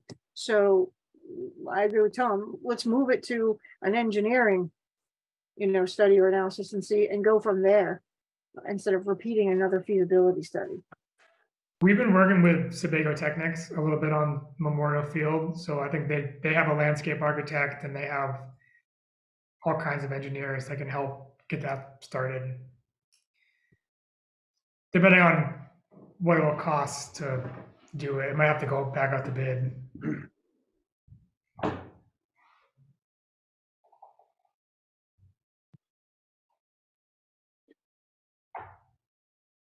Anything else about capital?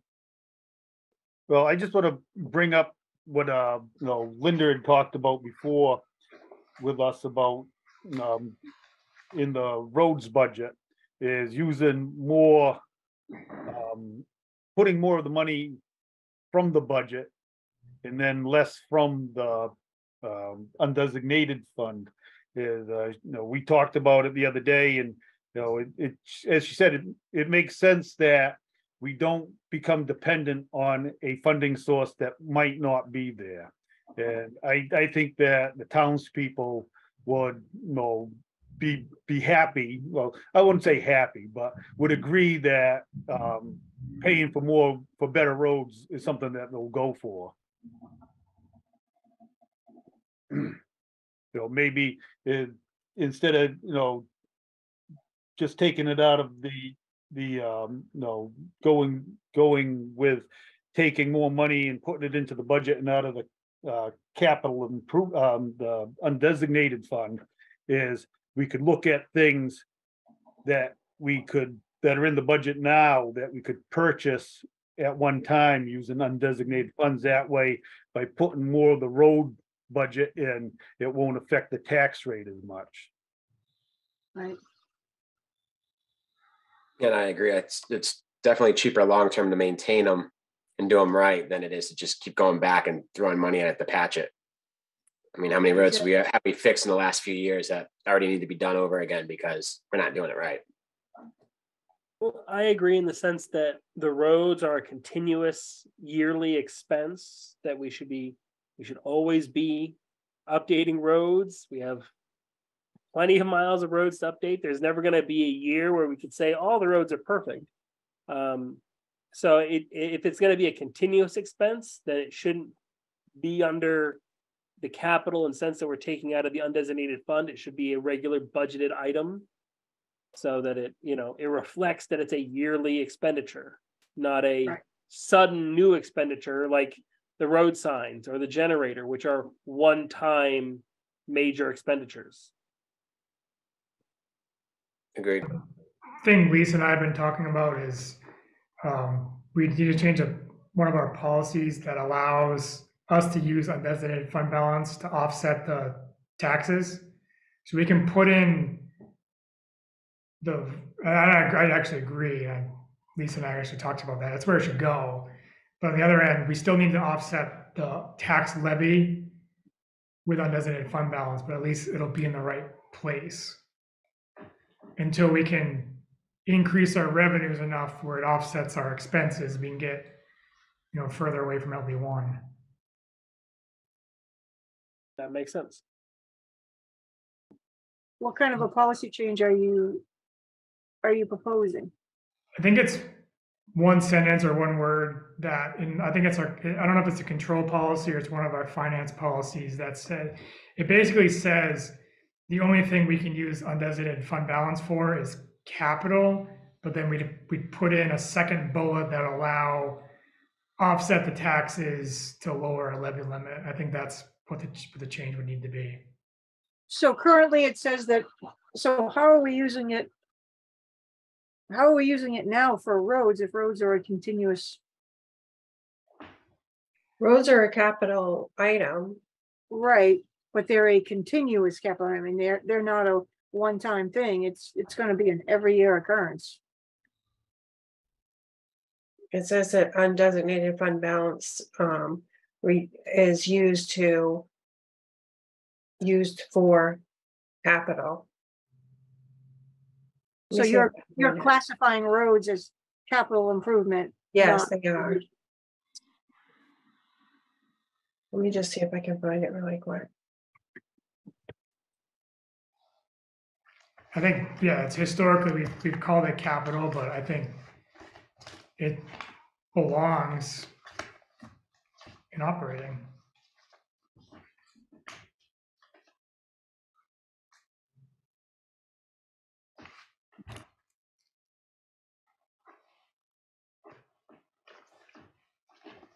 Go ahead and I'll come back to this.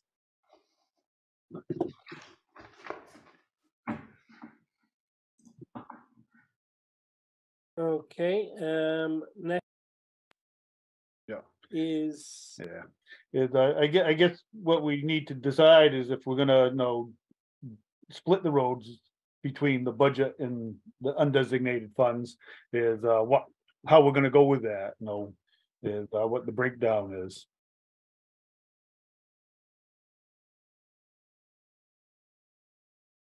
I don't have a formula, so anybody has a good idea, jump in. Was it 60-40? Is that the 60-40 for this year? I think that I get confused about what was in there and then what I proposed. I mean, I was pretty out there. I was looking for a 50-50 split this year, but I think that might be a little too much for the first year, but I think we should be moving towards that and then beyond every year. Or at least what I had proposed was a 75-25 split. So 75 undesignated, 25. I just, yeah, I mean, that's not much different from last year. And I just think we should move forward a little bit more.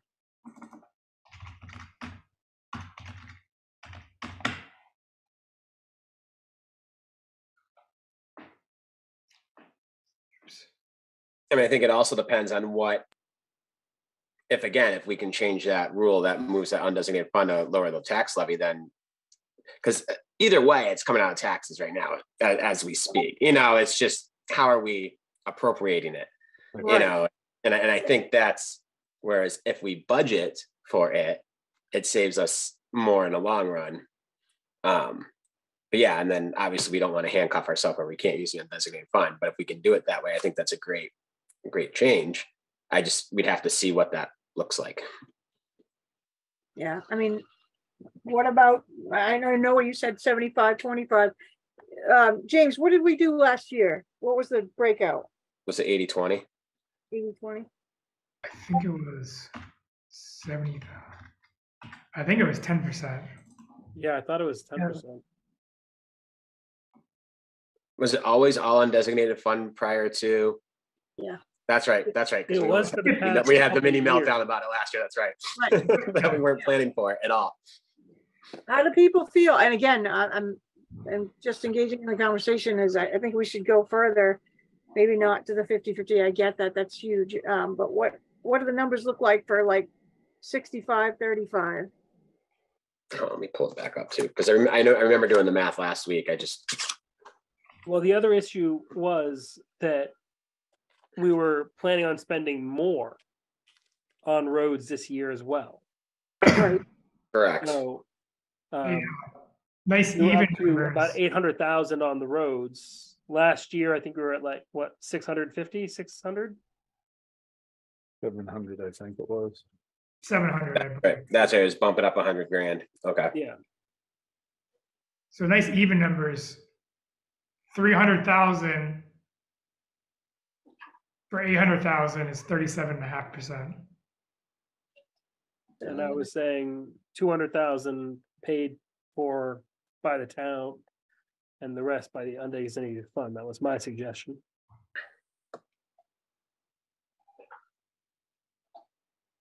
Yeah, because if you did 25, that's 200 grand. But yeah, 25% was 200 grand by the town. Right.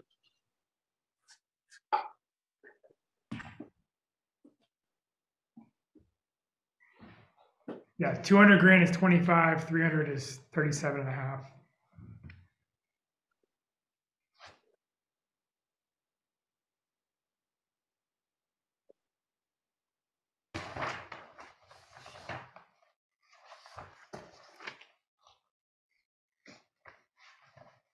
Overall.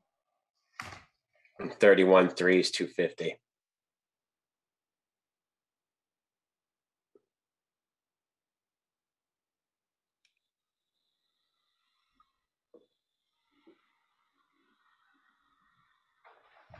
Does anybody have any strong opinions that they want to put out there? Because I'm not feeling very strongly about any particular numbers, as long as we have a consensus.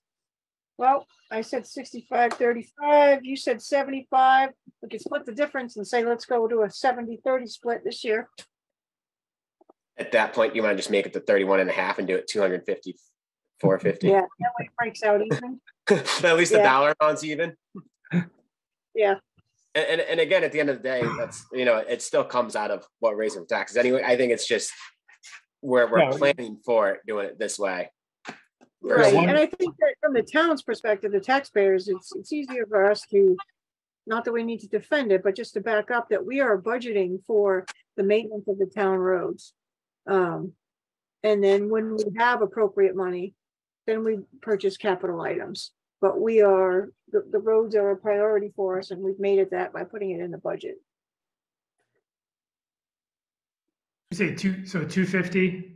Yeah, 250 grand is, I think it's 31.2%, 31.3%. But then it kind of splits that difference of where we were going with the number.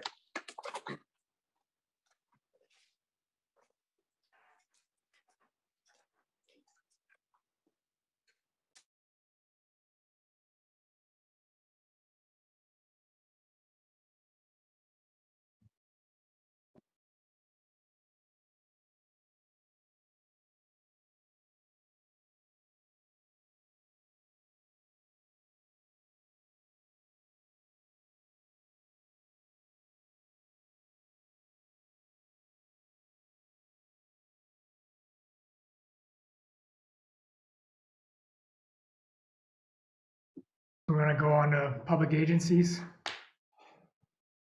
Yes, I do.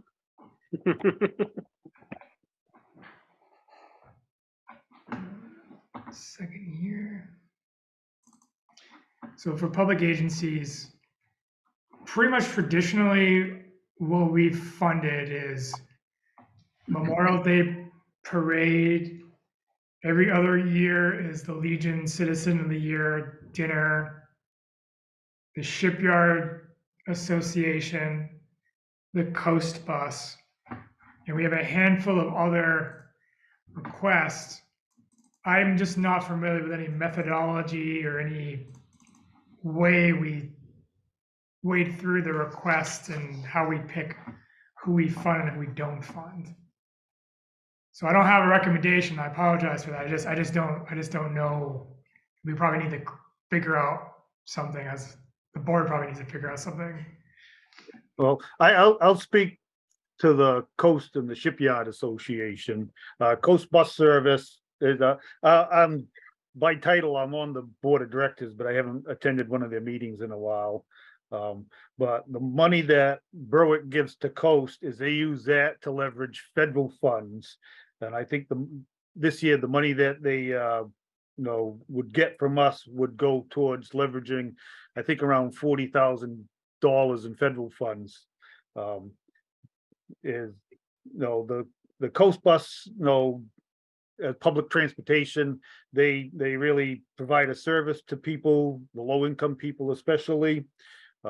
It's also important when we're looking at grants and things, because we can put down that we're part of a interstate bus line, which is one of the few in the area, is the only one in southern Maine and New Hampshire actually. So that's where their costs go up, is they raised their ask this year a little bit. So I think it's a good deal. The Shipyard Association, I think we've been paying that for 40 years or something like that. Is that has gone, the Shipyard Association promotes the shipyard, but is the thing with Berwick is Berwick has historically been one of the larger providers of labor to the shipyard.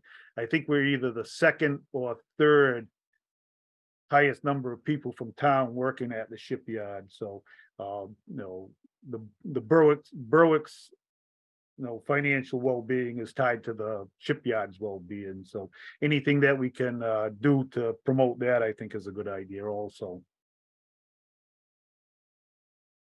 I agree. The only question that I had with this is there a formula, and maybe there isn't, that's fine, that we look at these public agencies, and you said there was other agencies. Can we see who else is requested? I know these four are probably the ones who, and then I noticed the American Legion was minus. their request this year. But can we just see who else was asking? Yeah, I can send out the request. Yeah, that was also my question: is who is making these requests that we aren't approving? Like, we'll take a look at everything. Right.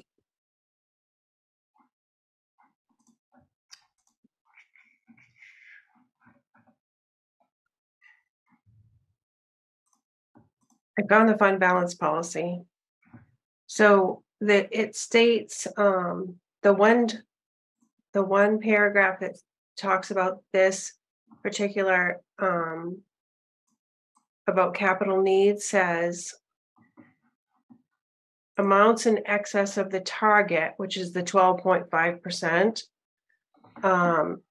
Amounts in excess of the target can be used to fund the capital needs of the community as deemed appropriate by the Board of Selectmen and voted upon at town meeting. So it's always been used to offset the capital purchases, capital needs.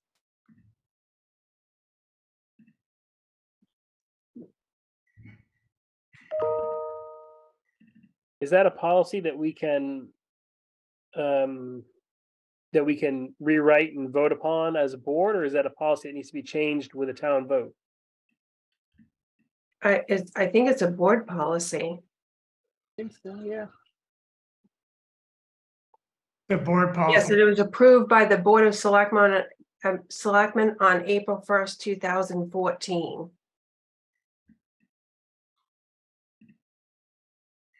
If you guys want to write a new policy that includes, making up for the tax rate, then we can adjust that and distribute the funds that the way we want to, make sure that roads are properly funded, not just from the undesignated fund.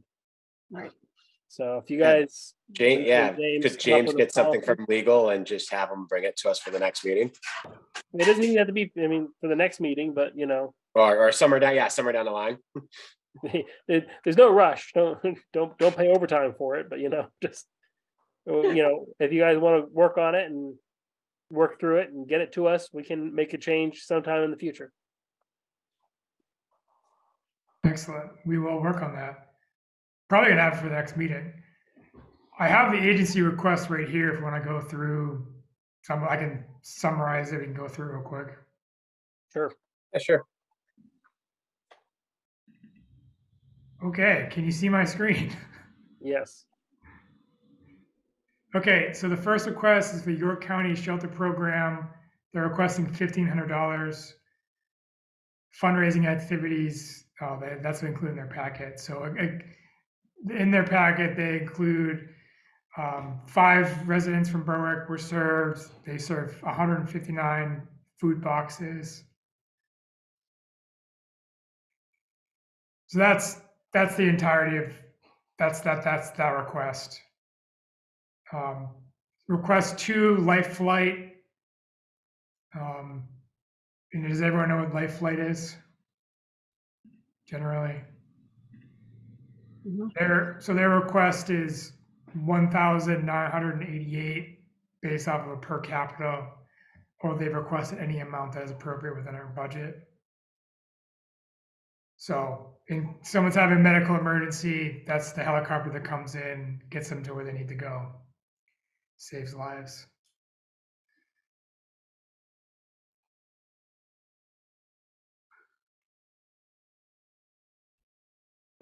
Cornerstone DNA, Home Health Hospice, they've requested 6,360, and that's based off of per capita rate. So as a nonprofit, the town's financial support would help us provide free care to uninsured residents of Berwick. And then this one's the Shipyard, this one's Coast. And I believe that completes it. So the ones that I just included what we've done in the past, and the additional would be the shelter for 1,500, Life Flight for 1988, or what we can afford, you know, or and the third one is Cornerstone for 6,360. Does your county shelter program ask every year, or is that new? I don't remember that one.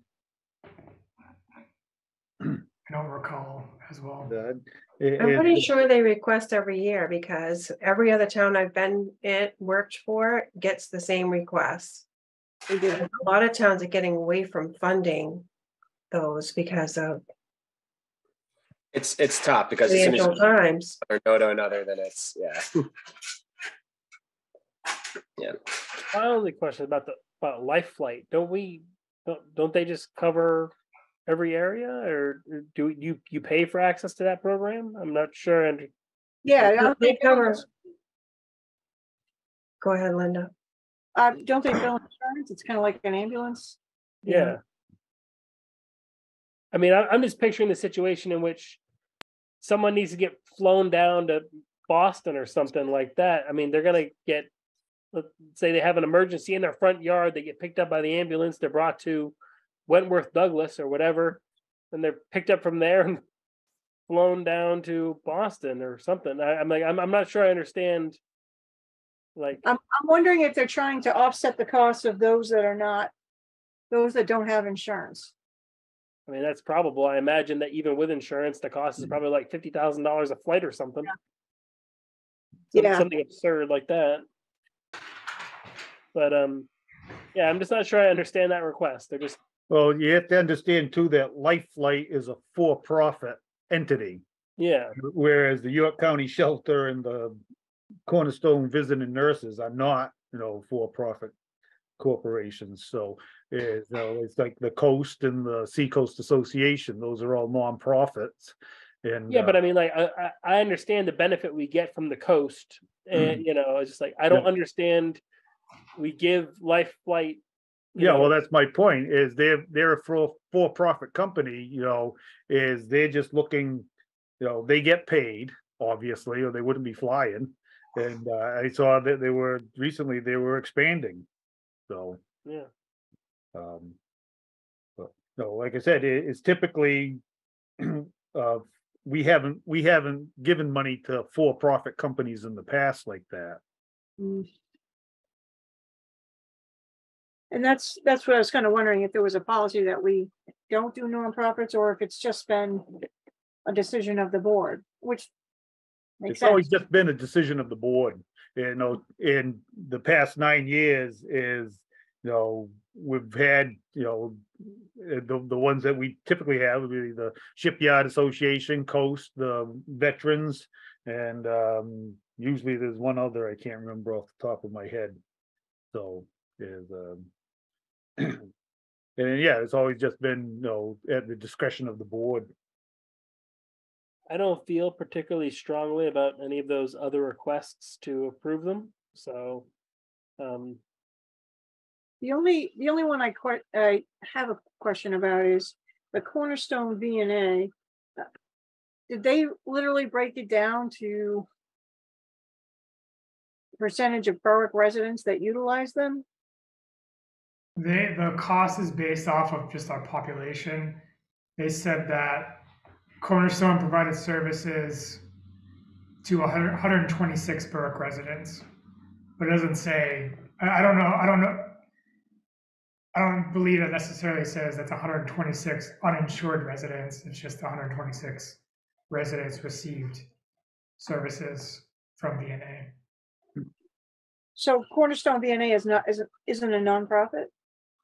It is a nonprofit. Okay, it is a nonprofit. Okay.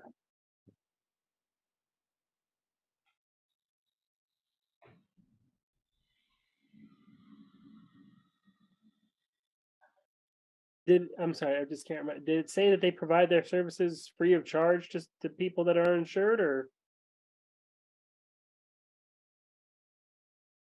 As a nonprofit, the town's financial support would help us provide free care to uninsured residents in Berwick, as well as access to a wide range of specialized services and support. Okay. The reason why I'm honing in on that is, again, I feel like we have a significant number of elderly residents, and I'm just to be clear, I'm not justifying, the whole amount. I'm just thinking that maybe we should be contributing something, or should contribute something, if they are truly a nonprofit and they are providing free services to some of our senior citizens. I think that's not too much of an ask there. James, if you could just maybe reach out and get a little more information from them, like how much, like a breakdown of what they're providing to the town, how much, how many uninsured people they've actually been helping in the town versus how many insured people, anything like that. I mean, it might be something that we can look at, but yeah, I mean, in my head, and it's not solidified in there in any way, shape, or form. They're asking for 6,300, and I was thinking of maybe 1,000. If they truly are providing no cost service to seniors in our community, I don't think that's a far reach. Yeah, I'll look into it and get more information on the demographics and see if I can get more specific Berwick information. I don't know what anyone else is thinking of, as far as money or anything. That was just my initial thought.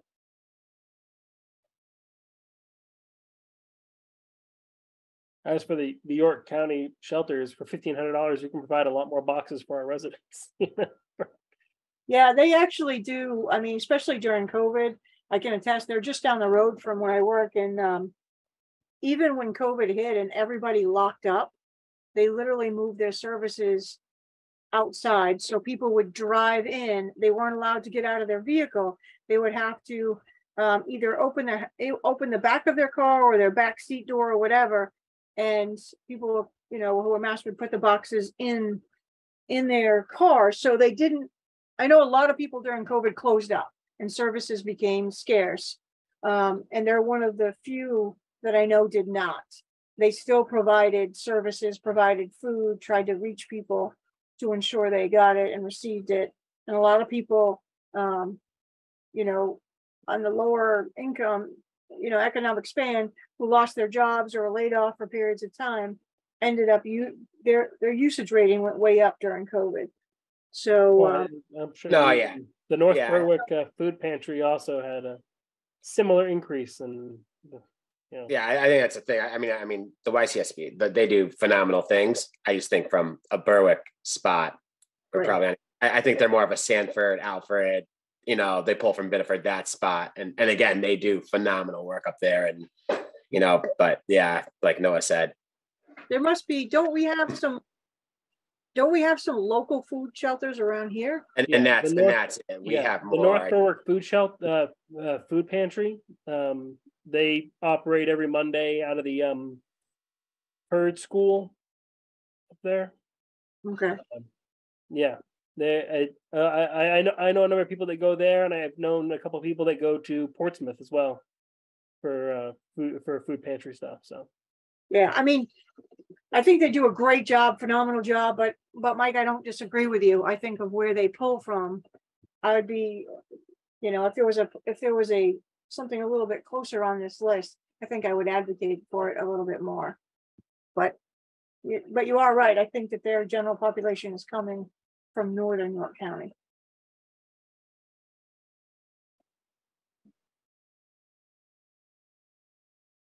James, I think that brings us to miscellaneous. Excellent. So I know Envision Berwick's been waiting a long time, so we can get right to them. Jeremy. Hi, thank you. So we had quite a few members on the call at the front end who were anxious to share sort of what they're up to and what we're planning for 2024. But I think it's been a long call, and a lot of folks get up before the sun rises. So we've lost some folks, but before we get into specifics with Envision's other committees, I'd like to hand off to Sharon, who's really done a massive lift with Berwick for a Lifetime in the last 6 months. It's really become probably one of the most vital projects happening in town, with incredible programming, and she has a presentation she's put together. I don't know if there's a better time for this, but I think because of the timeline and the schedule, my impression is that this is sort of the last possible meeting to be putting in for budget stuff. Is that right? Yeah, it's the last planned one. If there's more stuff, we're gonna have another meeting in a week, but this is the last planned budget meeting. Sharon, you want to? Hi, everybody. Yep. I'll make it quick. I thought I could either talk and tell you what's going on or let you see for yourselves. And if Terry's still here, she's got everything lined up to let it roll. Looks like she's still What do you here. want to see first there, Sharon? The video. Okay. The meet and bleed. Okay. I We just needed- wanted to be sure. Yeah, we needed a way to really gain the town's attention, and the Envision Berwick folks came to our rescue with goats. Who doesn't love goats? And we gained some attention all around the state. So Terry's going to get that going for us. Yeah, just a minute. Can everyone see it? No. Not yet. Now? Yep. I got it. Yep. Yep. Do we hear it? We can't hear it. You can't hear it? I'm sorry, you can't hear it? No. Huh. All right. That's kind of odd. Let me pull it to my other screen. Hold on.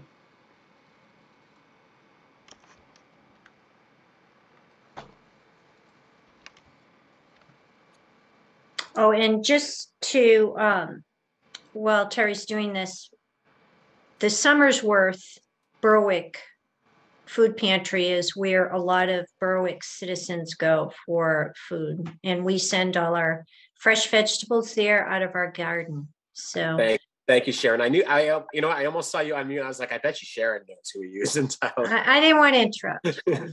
That working? It's working. Okay.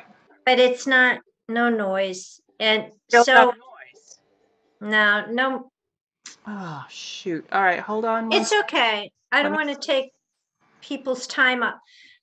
So Berwick for a Lifetime is a subcommittee of Envision Berwick, and what we are a group of volunteers and concerned citizens that are coming together to help bring more services to Berwick's elders and people with mobility issues, with isolation issues, with social isolation. And during COVID, we saw a lot of people failing, older people that would come in the library and we would call and check on them. And isolation and loneliness is as destructive to the human body as cigarette smoking for over like 20 years.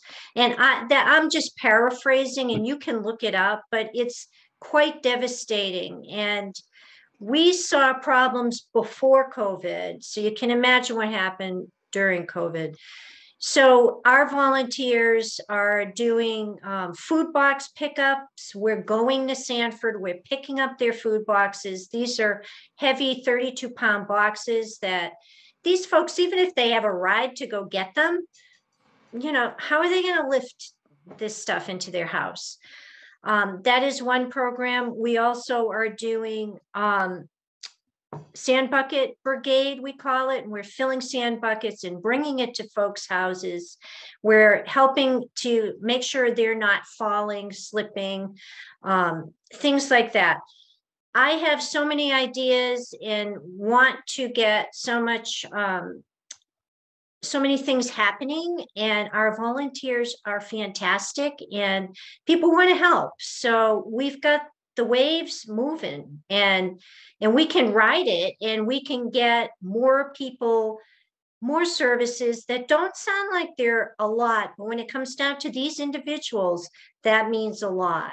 So that's Berwick for a Lifetime. And I thank Jeremy and Marie and Elise for all their great ideas and support.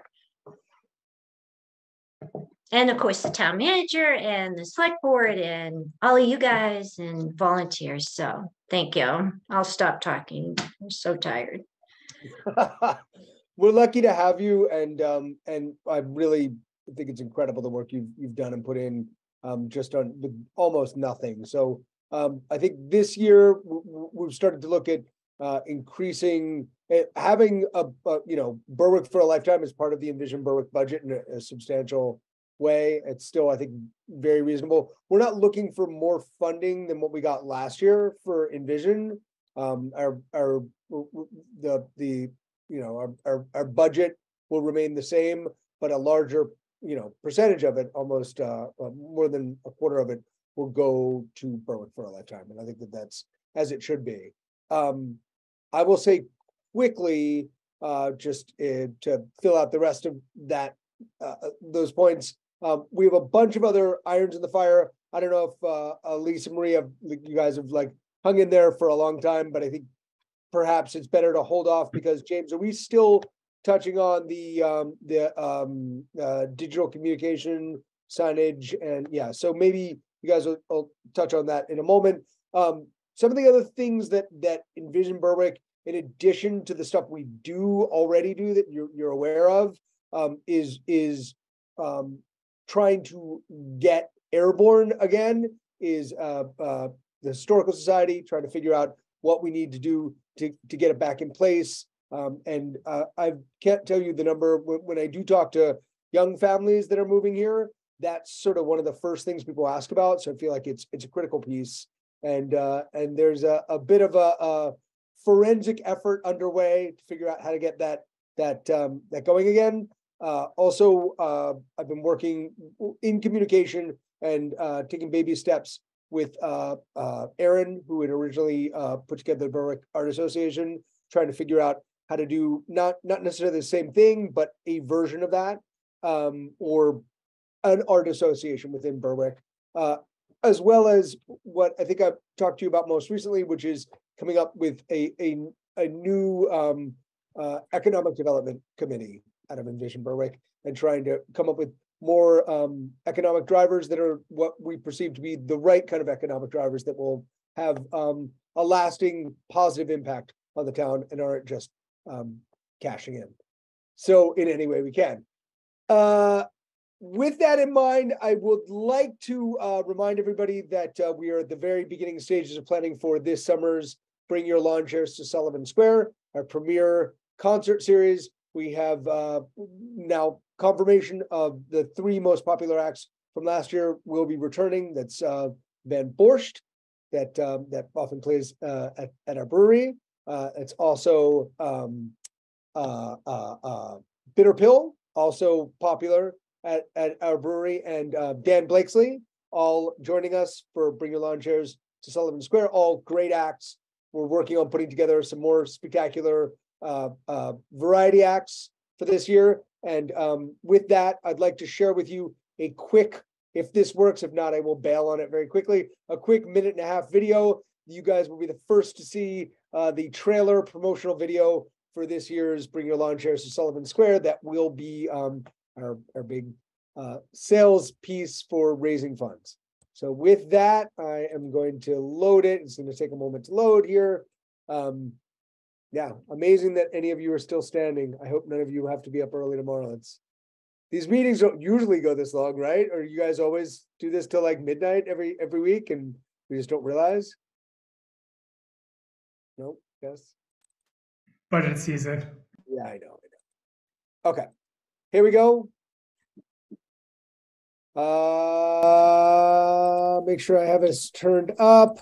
If it doesn't work, like I said, just shout and I'll bail.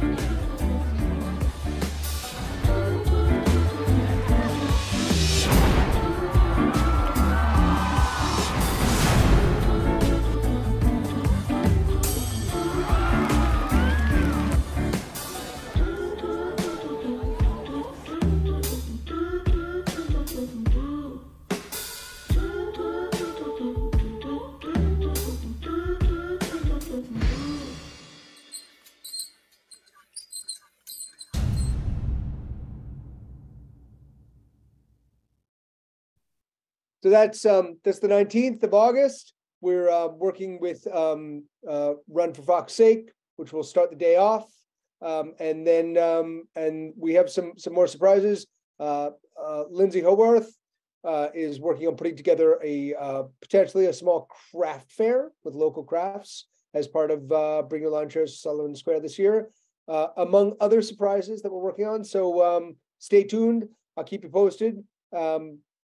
I think that's did I cover most of it, James? Did I touch on everything I needed to? Yeah, for Envision Berwick. Yeah, that's good. Good. Thanks. Maybe the DCBS. So as we talked about, we have we are hoping and planning to shift the focus of our digital communication and signage and branding over to out of Envision Berwick and back to a line item within the town's budget. And we've talked about that previously, and to touch on that, because today was kind of a momentous day, I think I'll hand off to Marie, who's managed to stay awake for this up until now. And so take it away, Marie. It is somewhat amazing. I do go to bed at 9 o'clock, so this is pushing it for me.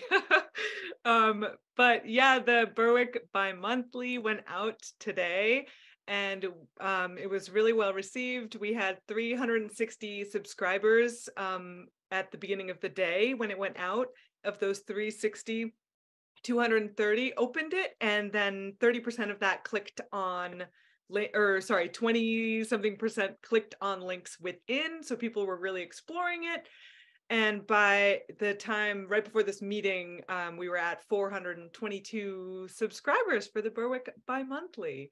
So I'm hoping just as we, put the mid-month update will come out in a couple weeks. And I think with each time we put something out, we'll get, 100 or so subscribers each time. And I'll keep pushing it on social media, and I think it's just going to be a great way to connect. It was really wonderful actually just bopping around town and touching base with the departments and kind of consolidating information. And I know more people will come out of the woodwork because they already did, asking, can we put this in? Can we put this in? So I think it'll be a really great tool to communicate with folks. I should also mention, for anybody who isn't super familiar with the kind of statistics you get from interactions with folks on the internet, those are pretty significantly good numbers. I mean, it is very difficult to get people to read things. It's very difficult to get them to click through. It's, subscribers are hard. Everybody's very used to just using the interface on Facebook and Instagram. And so capturing our own information is critical. And the fact that we're already, first time out at such good numbers, I think is a rousing success. Great. I have a question. Now I saw a post about it on the Facebook page there, and I followed it and looked at it online and stuff like that. Obviously, I signed up for the next one, but okay. Do you have numbers on people who are looking at it through the website but are not signing up for it? People that are actually still getting the information but aren't signing up for it just because they have enough email garbage or whatever. James, can you see specific page views? Yep, we have Google Analytics. I haven't pulled it yet, but you can definitely check that bi-monthly. Perfect. Cool. Let's talk about signage. Yeah, so we are excited to continue our work. We did a presentation. Well, first, I'm just really excited about getting lawn chairs going. Thank you for sharing that beautiful video that you worked so hard on, Jeremy. It just got me like all jazzed up at the end of our meeting. So yeah, we are planning on continuing the work that we've already started in terms of the sign. Amelia, it's time for bed, honey. Good night. Just had to say good night to my daughter. So our branding work, continuing the system with our next logo, which will be the Envision Berwick logo. We're going to be working on another sign for the transfer station. We just finished doing graphics for some of our public works vehicles. So we're going to be continuing that system, applying those to plows. And I'm going to be looking at doing some updates to our town's website in fiscal year 2024 as well. We're due for a redesign there, so we're going to be doing some design consultation on that as well. Nice. Cool. Very good. Any questions from anybody for either digital communications, branding, signage, or I don't know if I asked if you guys had any questions. I just checked Google Analytics, and the bi-monthly page is already the #1 page for this week. So that's awesome. No questions. Just huge shout out to you guys and the work that you do. And it definitely doesn't. It's just the beginning, really, when you're seeing the value that it's giving back. And you guys have really worked really hard for, I know, at least the last 18 months to 2 years that I've seen it and kind of off the hand and where it was and where it is now. And huge kudos to you guys. And thank you for all the work that you do, because it's definitely a huge spot of the town. So. Yeah, I just want to read the same thing. That video was awesome. I can't wait to start seeing that go out there. And I think that the electronic newsletter is going to take off. It really is. I think it's a great way to communicate with people. And actually, Linda, can I ask you a quick question? Because this came up at the last presentation. I thought you had mentioned a community board at the Pine Hill Mobile Home Park. And I kind of sketchily circled it the other day. It's a community board. What I'm saying is when you pull into the drive, the two mailbox units, the shelter units. I investigated both of those and there's nothing hung up in them. So I felt a little funny tacking the bi-monthly up there. Right. Yeah. I wasn't sure. I just knew that it was covered. I just wanted to make sure I wasn't missing something. No. And I know that people, you see them walking there to go get their mail. It's their exercise one. So to me, that sounds like a great place to post it. And I'll look into it because I could always laminate it to protect it. It is a private property, so you might want to check with the owner. Right, exactly. I have a question, about the website. That's something that we've talked about for years now.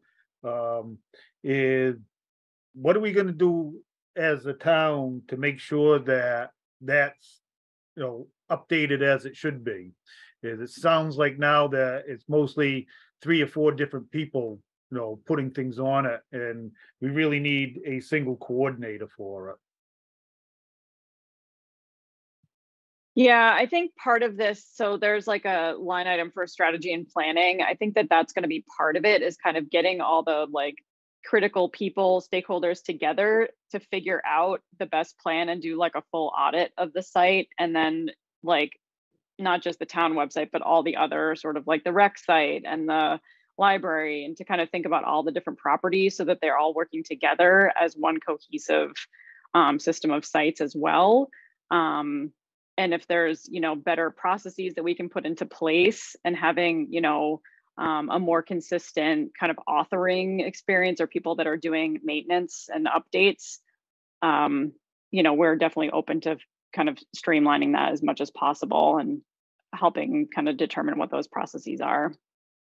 So I think we need to do is find somebody, you know, designate somebody in the town, appoint somebody in the town that, you know, is in charge of making sure the updates are up. You know, I don't know who's that going to be or anything, but that seems to be one of the common complaints I hear from people, that, you know, it's not updated. And as I said, that's because, you know, 3 or 4 different people from different entities within the town are trying to do that, and then there's no one person there. So that's something that we as a board need to look at. Yeah, I will say that I think in systems like this, part of what Elise is speaking to, and one of the things we've noticed and we've talked about from the beginning, is this sort of very siloed approach we've had in the town to everything from you know, police to library to rec to, I mean, everything's got its own Facebook pages. You know, have you guys gone on Facebook and just searched Berwick to see what there's, you know, when I post something, I'm just pulling up rando different groups to put stuff out in the world, and that's how it sort of is with the internet right now for Berwick as well. It's a bunch of disconnected websites, and to have something that is interconnected and a strategy and a roadmap to how, when new information comes out, where it lands, how we make it very accessible to people, and who posts it, I think that's the next step. I totally agree. It's got to happen, but let's figure out what that umbrella situation is, so that we're plugging it in the right places, and we're building something that can last. You know, we're not taking a 55 Edsel and trying to make it work like you know, like a modern. It's just, I think our website needs a lot of back end improvements to make it work like. That's what I hear all the time. Work like in conjunction and functionally, and that's, I think, the next step is figuring out what that looks like, so that, because none of the users are going to think about it. It's just going to be a better, cleaner, smarter experience. Right. But it needs to happen now. It's antiquated. Did that answer the question, Tom? Well, I'm like I said, I'm bringing it out as a general thing. Know that we need to have a serious discussion with this and make sure that, you know, we figure this out.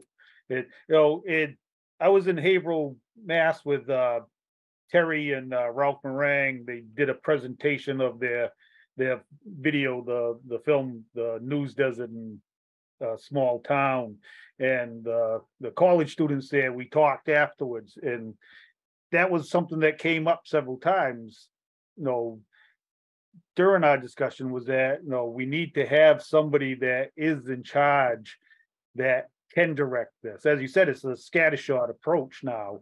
There are, you know, 10 websites out there, you know, 5 of them associated with the town, and they all have different information on them. Here's what I think might get at what you're speaking to. Within 2024, part of what this budget covers is determining what that looks like. Maybe much like Elise and I came to you guys with the branding presentation, we should make a series of recommendations for what these steps are, based on, we've already had, you know, one fairly thorough conversation with our hosting company about, you know, and we're up for a total overhaul of the site, right? It's every 4 years. So we're there, it's time, but now we need to step back and in a big picture way, analyze what needs to happen and how we will do it. And I think that that's sort of what you're asking for, so that we can make recommendations about what the steps are moving forward. So it's a, you know, a roadmap. Does that sound right, Elise? Tom? Yeah. Yep. Yeah. Good. Want to watch the video again? I like that last guy they threw in there on the bike. Isn't it? I thought the kid there with his face, that was great. With his painted on the side, and he just looked in complete awe. Really sweet.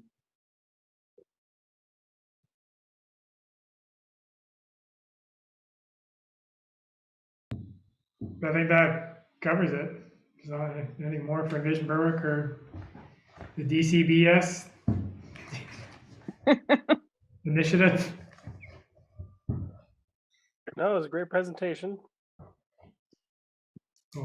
Cool. Thanks, guys. Thank you. Thank you. I can then pick up on the next conversation in 15 minutes.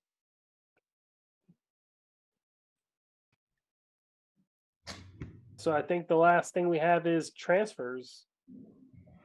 I'll just go quickly through the rest of miscellaneous. Stormwater engineering is Christy Rabaska to help us keep compliance with the DEP permitting stuff that's coming down.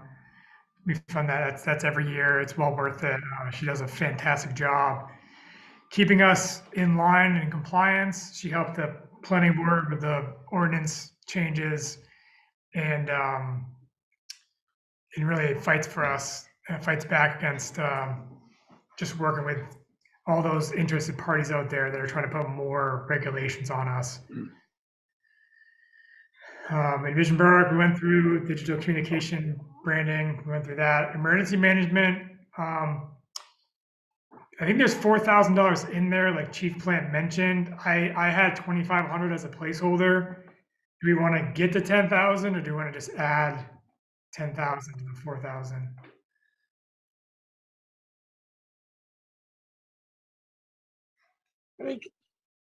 I think we should, you know, at least bring it up to 10,000. I mean, we kind of have to wait, see what his policy is going to say, but we should be somewhat prepared that there's going to be some expense to it.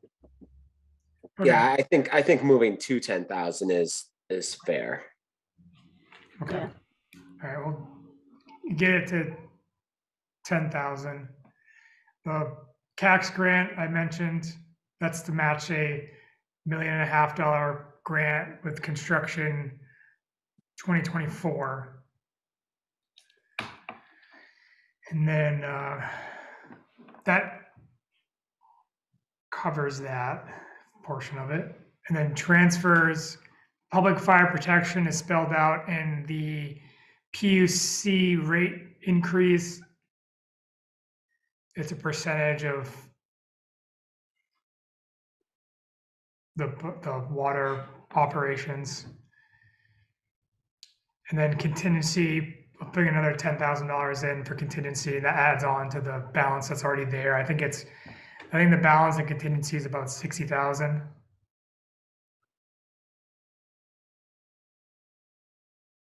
It just builds every year, but it's good to have.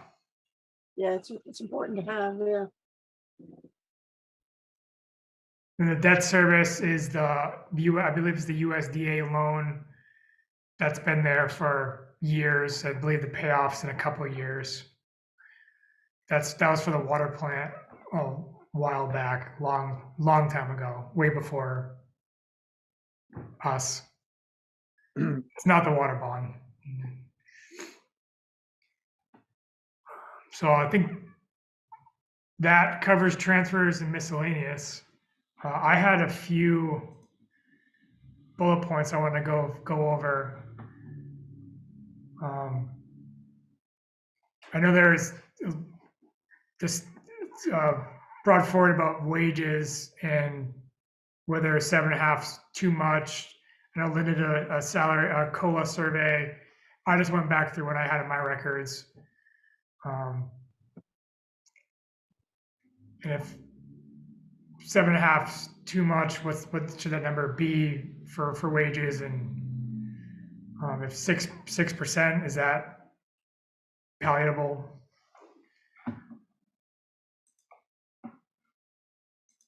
Well, you said that the union was getting 5, correct? Correct. Yep. Right.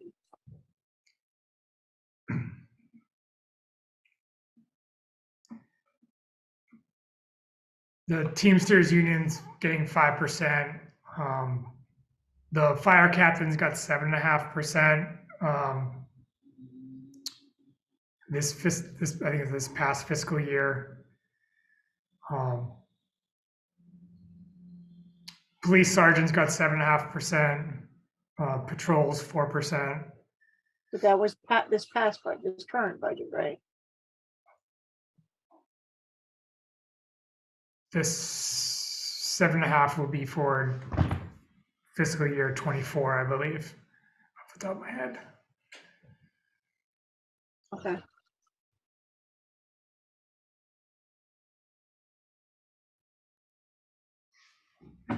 So I included in an email what 7.5 scenario and a 6% scenario looks like. And I mentioned it's not all across the board. So it's just, there are some exceptions. Like BCM, the director, there's a higher wage increase in there than the 6 or 7.5%. So again, I threw this out in the email to everyone only because I've been involved in the HR group looking at that, and we gave a substantial COLA last year, and at some point it's, we have to tailor it down a little bit. I mean, but again, I told James, that's not a hill I'm going to die on. I just said, should we look at this? If the union is getting 5, should we look at maybe something around 6, 6.5? But again, I'm very interested in what other people are thinking.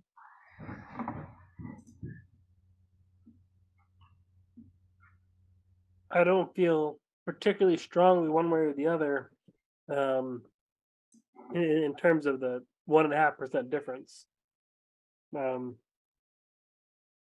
think that 6% is totally fine, and if other people feel very strongly about 7.5%, I'd be willing to agree. But based on the raises that everybody else that the unions got this year, I think 6% is pretty decent. Well, I'll just speak as my 40-year union member, organizer self. If I was one of the union employees and knowing I had a 5% increase and all the bosses were getting a higher increase, there wouldn't be a lot of very happy people, workers there. I've always tried to make things as fair as possible.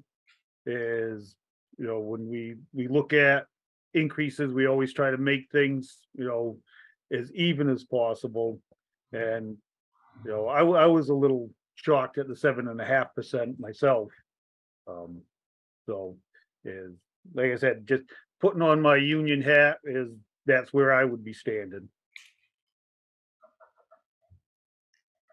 Yeah, I mean, kind of like, no, I don't feel particularly strong one way or the other, but I'm looking at, if you're looking at percent to percent, the higher level somebody holds, they're already going to make a higher wage. So if you raise them the same percent, they're making more, that's going to increase 5% of 100,000 is greater than 5% of 80,000, so you move that, they're still getting more when you look at the dollars.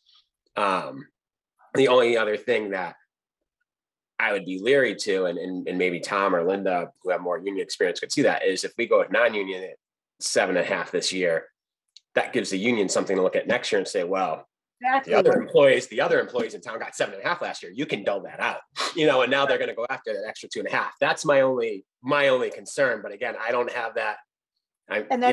The other two of you have more experience in that field than I do, so you would know that more than me. But that's what I would think of. That's the only thing that really kind of caught me. Yeah, I think that's a significant point, because the minute you do, that's already on their radar, for one.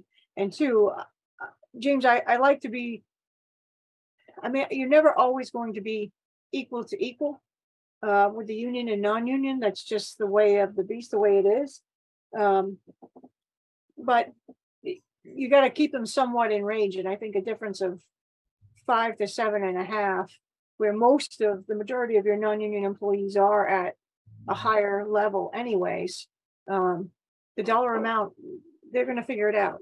And they're going to know that. And exactly, they're going to come back asking for even more. The other piece that, that I expressed before is I just think you have to group all non-union together.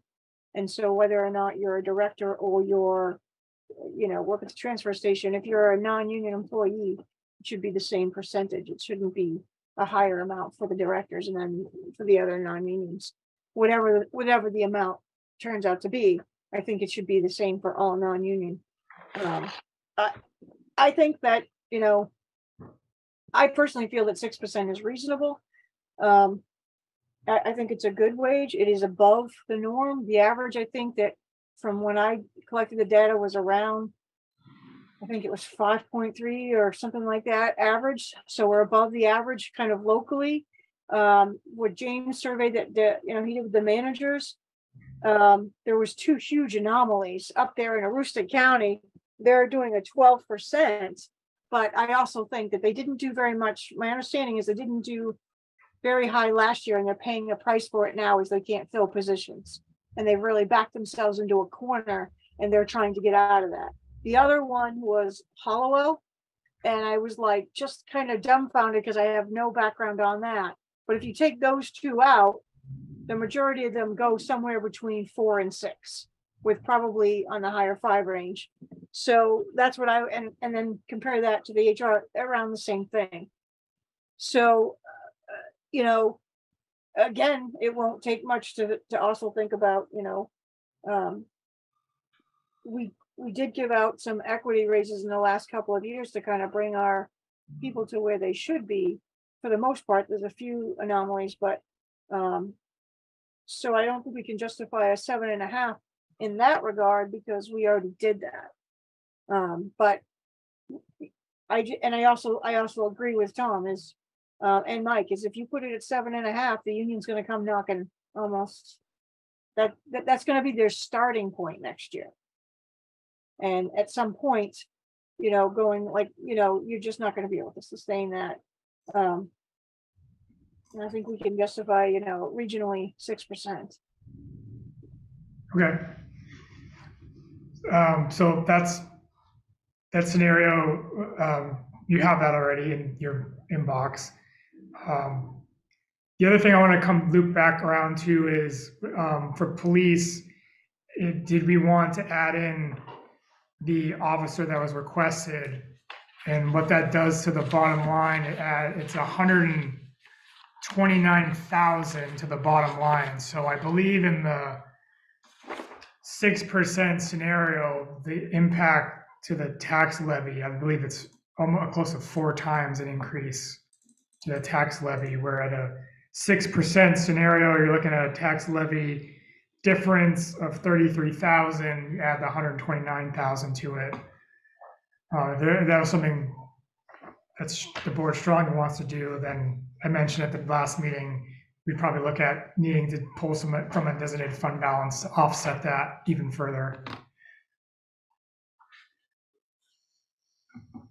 And I think I don't want to speak for Jerry and Tim. I think they obviously feel like they need it, but they're anticipating for future needs to anticipate the growth from the edge.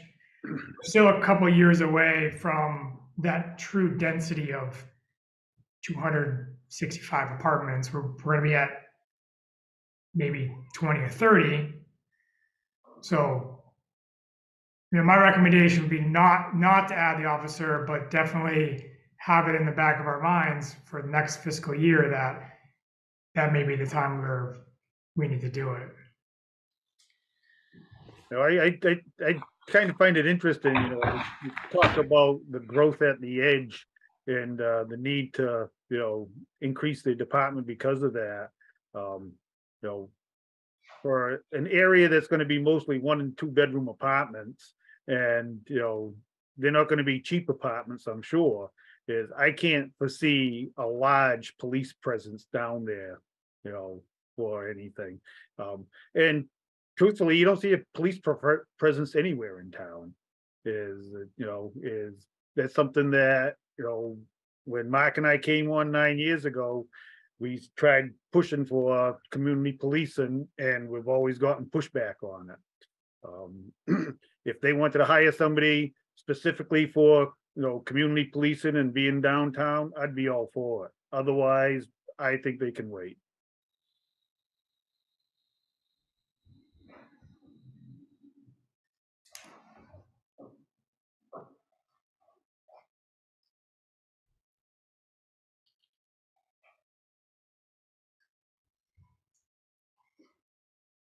Any other comments? My only thought is that we don't really know yet, and I understand they're looking to be prepared for the infrastructure, but James, it's going to take them another year, if not more, to get those apartments up and rented and all of that. So waiting another year is a huge impact. I do think it's, I do agree with Tom. I think there should be more presence downtown, but I don't see holding off 1 more year and get them up and built and see what kind of traffic starts coming in. Yeah, it'll be a couple years before the bigger buildings are built. That's what I thought. Yeah. What do you think, Mike? Yeah, no, I'm on board with that. I think, like James said, I think it's just something we want to keep in the back of our heads, what that attrition is going to look like too. Just from talking to the buddy and other departments across the state, I know how hard it is to hire, and I just want to make sure we're prepared that we start the backfill before there's a need for it. But that's not to say they need to start, even looking 9 months from now, where they can open something up, and maybe if they find somebody before the end of fiscal year, what does it cost? At that point, you're only a couple grand in the hole, maybe, and then we budget in 2025. I think so. I'm totally okay with not doing it this year. I just think it is something that we want to make sure we're aware of and keep that eye out for, because it's the other departments they're strapped too. And I know we don't have we can't compete with the Yorks, the Kitterys, the Elliots with what that income is. But when those departments get strapped, we're going to have officers that are going to be like, I'll take an extra 25-minute drive for an extra $40,000, for an extra $40,000 in my annual salary. So that's just something to kind of keep in the back of our head too. Honestly, that's not even the part that I'm most worried about. The part that I'm most worried about is the age of our officers. Well, that too. A lot of them are within 5 years of being in retirement age. Just hire them back.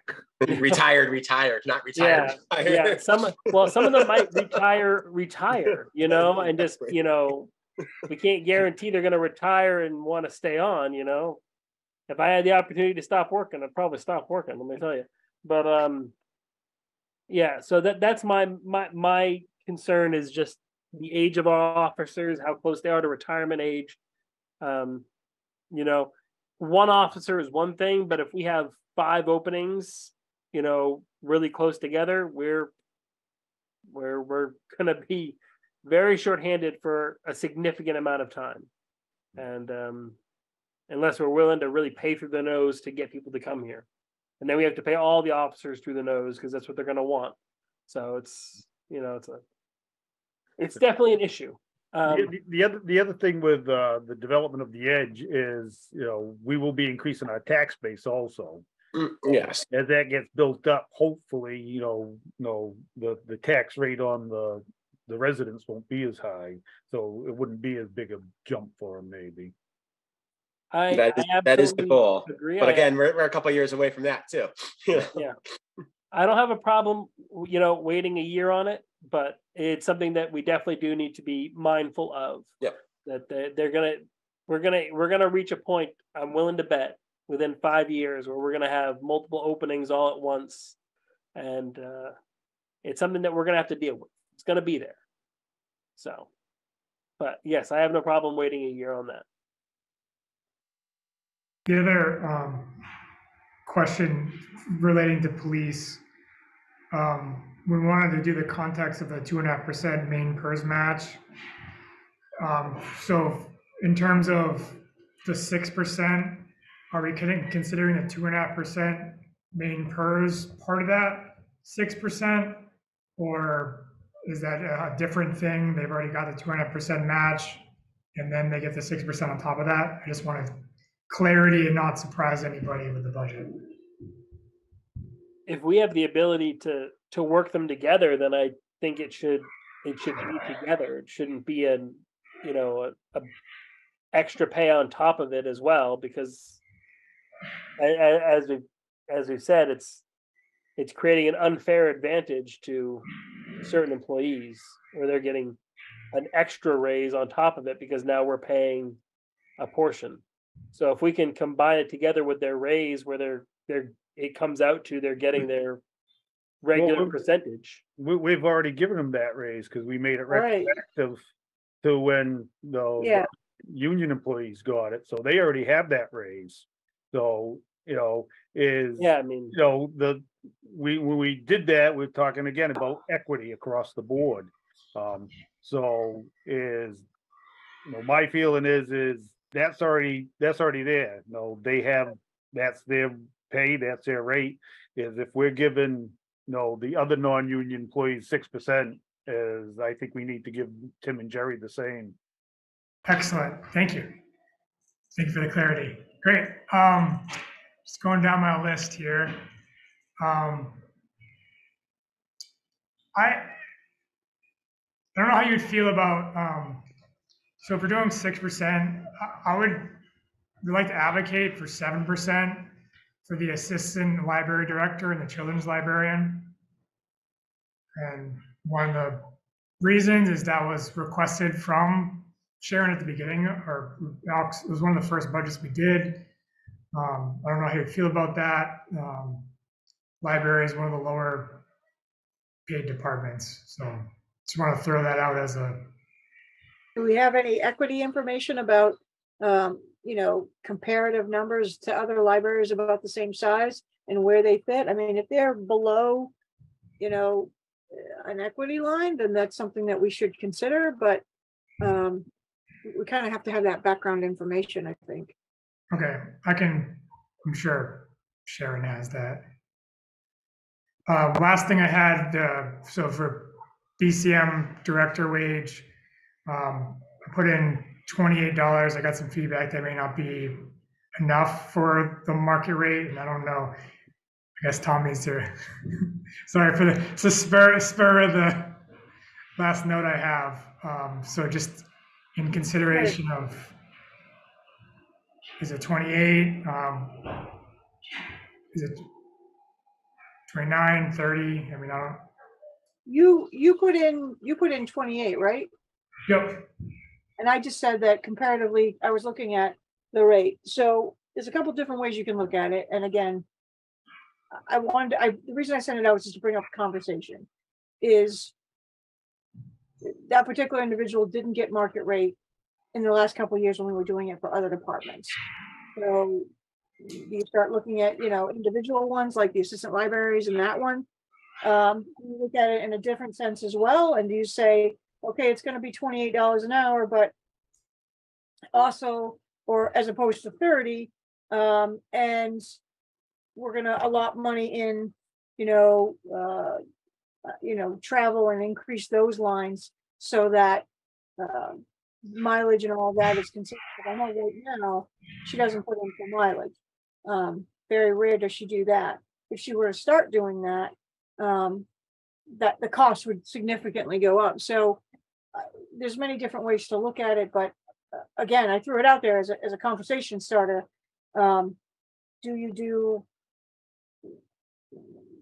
Do you do 28 and then you just say, we're going to add some money, to the travel, so that if she does travel, it's, it's covered under that, but not under salary, or just, put it at 30 and not put the money in there as far as the travel goes. She's kind of already expressed, what she's doing in a year or so. I think she said a year. I'm sorry, it's getting late and I am tired. But anyways, I threw it out there for conversation as I don't think that she's at market level. And I think that she's, the first 5 years she was here, I was very surprised here. And James, you just told me that she volunteered her time. She didn't even take a pay. So, I just think we should consider putting something in one or the other. But again, throwing it out there for conversation for others.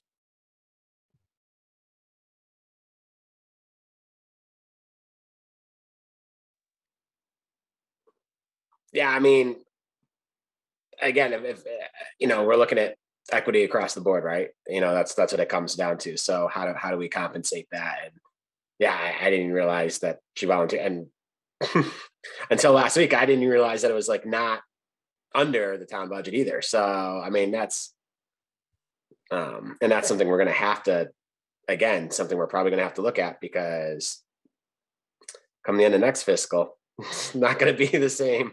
Right, exactly. And DPM does an we got to start job. planning on what that's going to look like when we're trying to recruit somebody else to fill that position. Right. Exactly. And what we're asking her to do when she does recruit it, she has to maintain her job and train someone at the same time. Yeah. And that's not an easy. And that's the thing. Like, we've been fortunate enough that Terry's vested in the town, and I'm sure there's thousands of more hours that are put into the town than she's ever gotten compensated for what she's doing. That's not what's going to be there when we take that, when someone else takes that over. I mean, we might find that person, we might get lucky, but that's the anomaly now. That's not the norm of what's going to be out there. And I think we have to look at planning for what we're going to need to fill that position, not just what we have. And I think that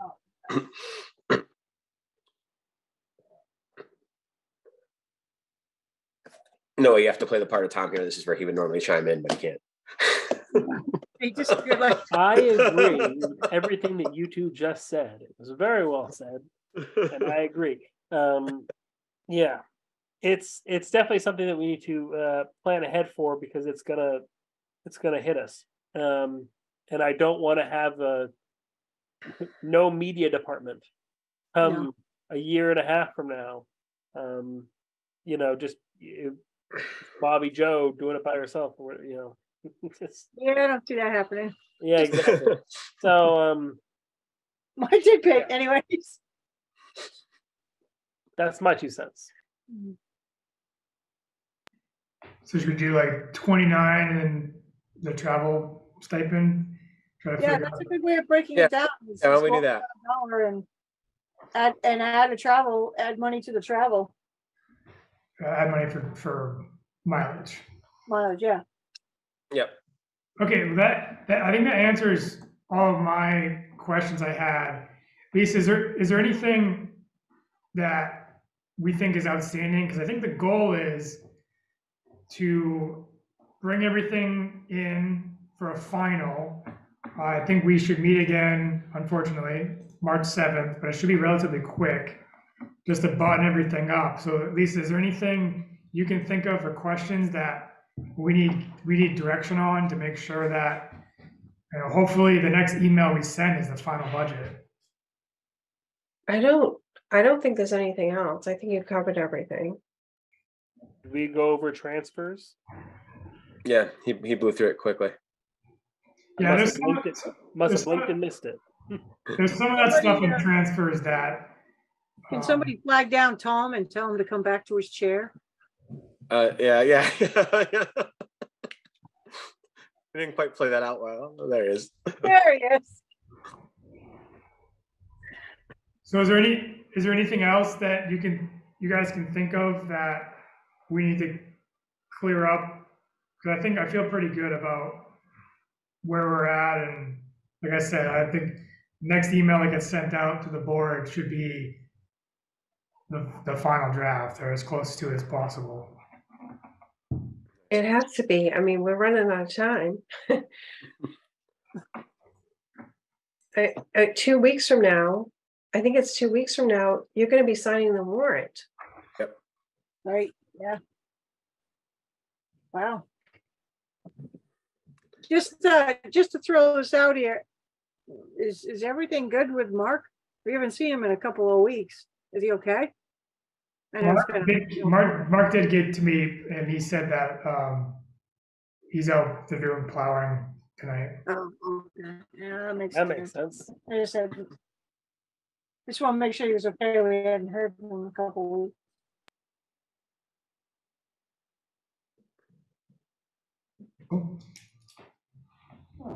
I think, Tom, I think if you pick everything out of this marathon meeting and wrap it up and send us out a draft, then we can at least, yeah, get an opportunity to look it over and tell you if there's, anything else. But I think Yep.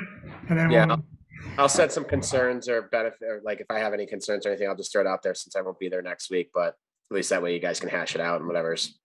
I mean, but I feel good with what we've discussed. I think we've had some good dialogue around things over the last few weeks. And I mean, honestly, James, again, kudos to you and the department heads, because, I know that's not easy in going through it. And, we had questions, yes, but more clarity questions or explain this versus I don't agree with this or it's more that tell me why. So I think you guys did a great job at putting this together this year. Thank you. Yeah, you and Lisa too. I mean, yes, sorry, Lisa. Yes, Lisa. No, that's fine. James did a lot of work on it. I've been so busy with the conversion to main water that he's been pretty much on his own. Sorry, James. I'll do my stuff and I'll check in with her, and if things are aligned, I feel good. If not, it's good. It works well. It's been a good process. I appreciate all the feedback, and just as excited, like Steve Eldridge would just say, this is the funnest part where you're planning for next year, you're planning for the future and making things happen. So it's a lot of exciting things going on. Hey guys, I spent 10 hours in the emergency room with my brother-in-law. I'm signing off. Good night. Okay. Good night. Good night. What do we got left? That's actually it. I mean, that's it. Yeah. Yep, that's it. So we've already adjourned. Do we have to adjourn again? No. Okay. Just say good night. All right. Good night. Good night. Thank We're you coming guys. Have a back great on night. March 7th, right? Yeah, next week, right?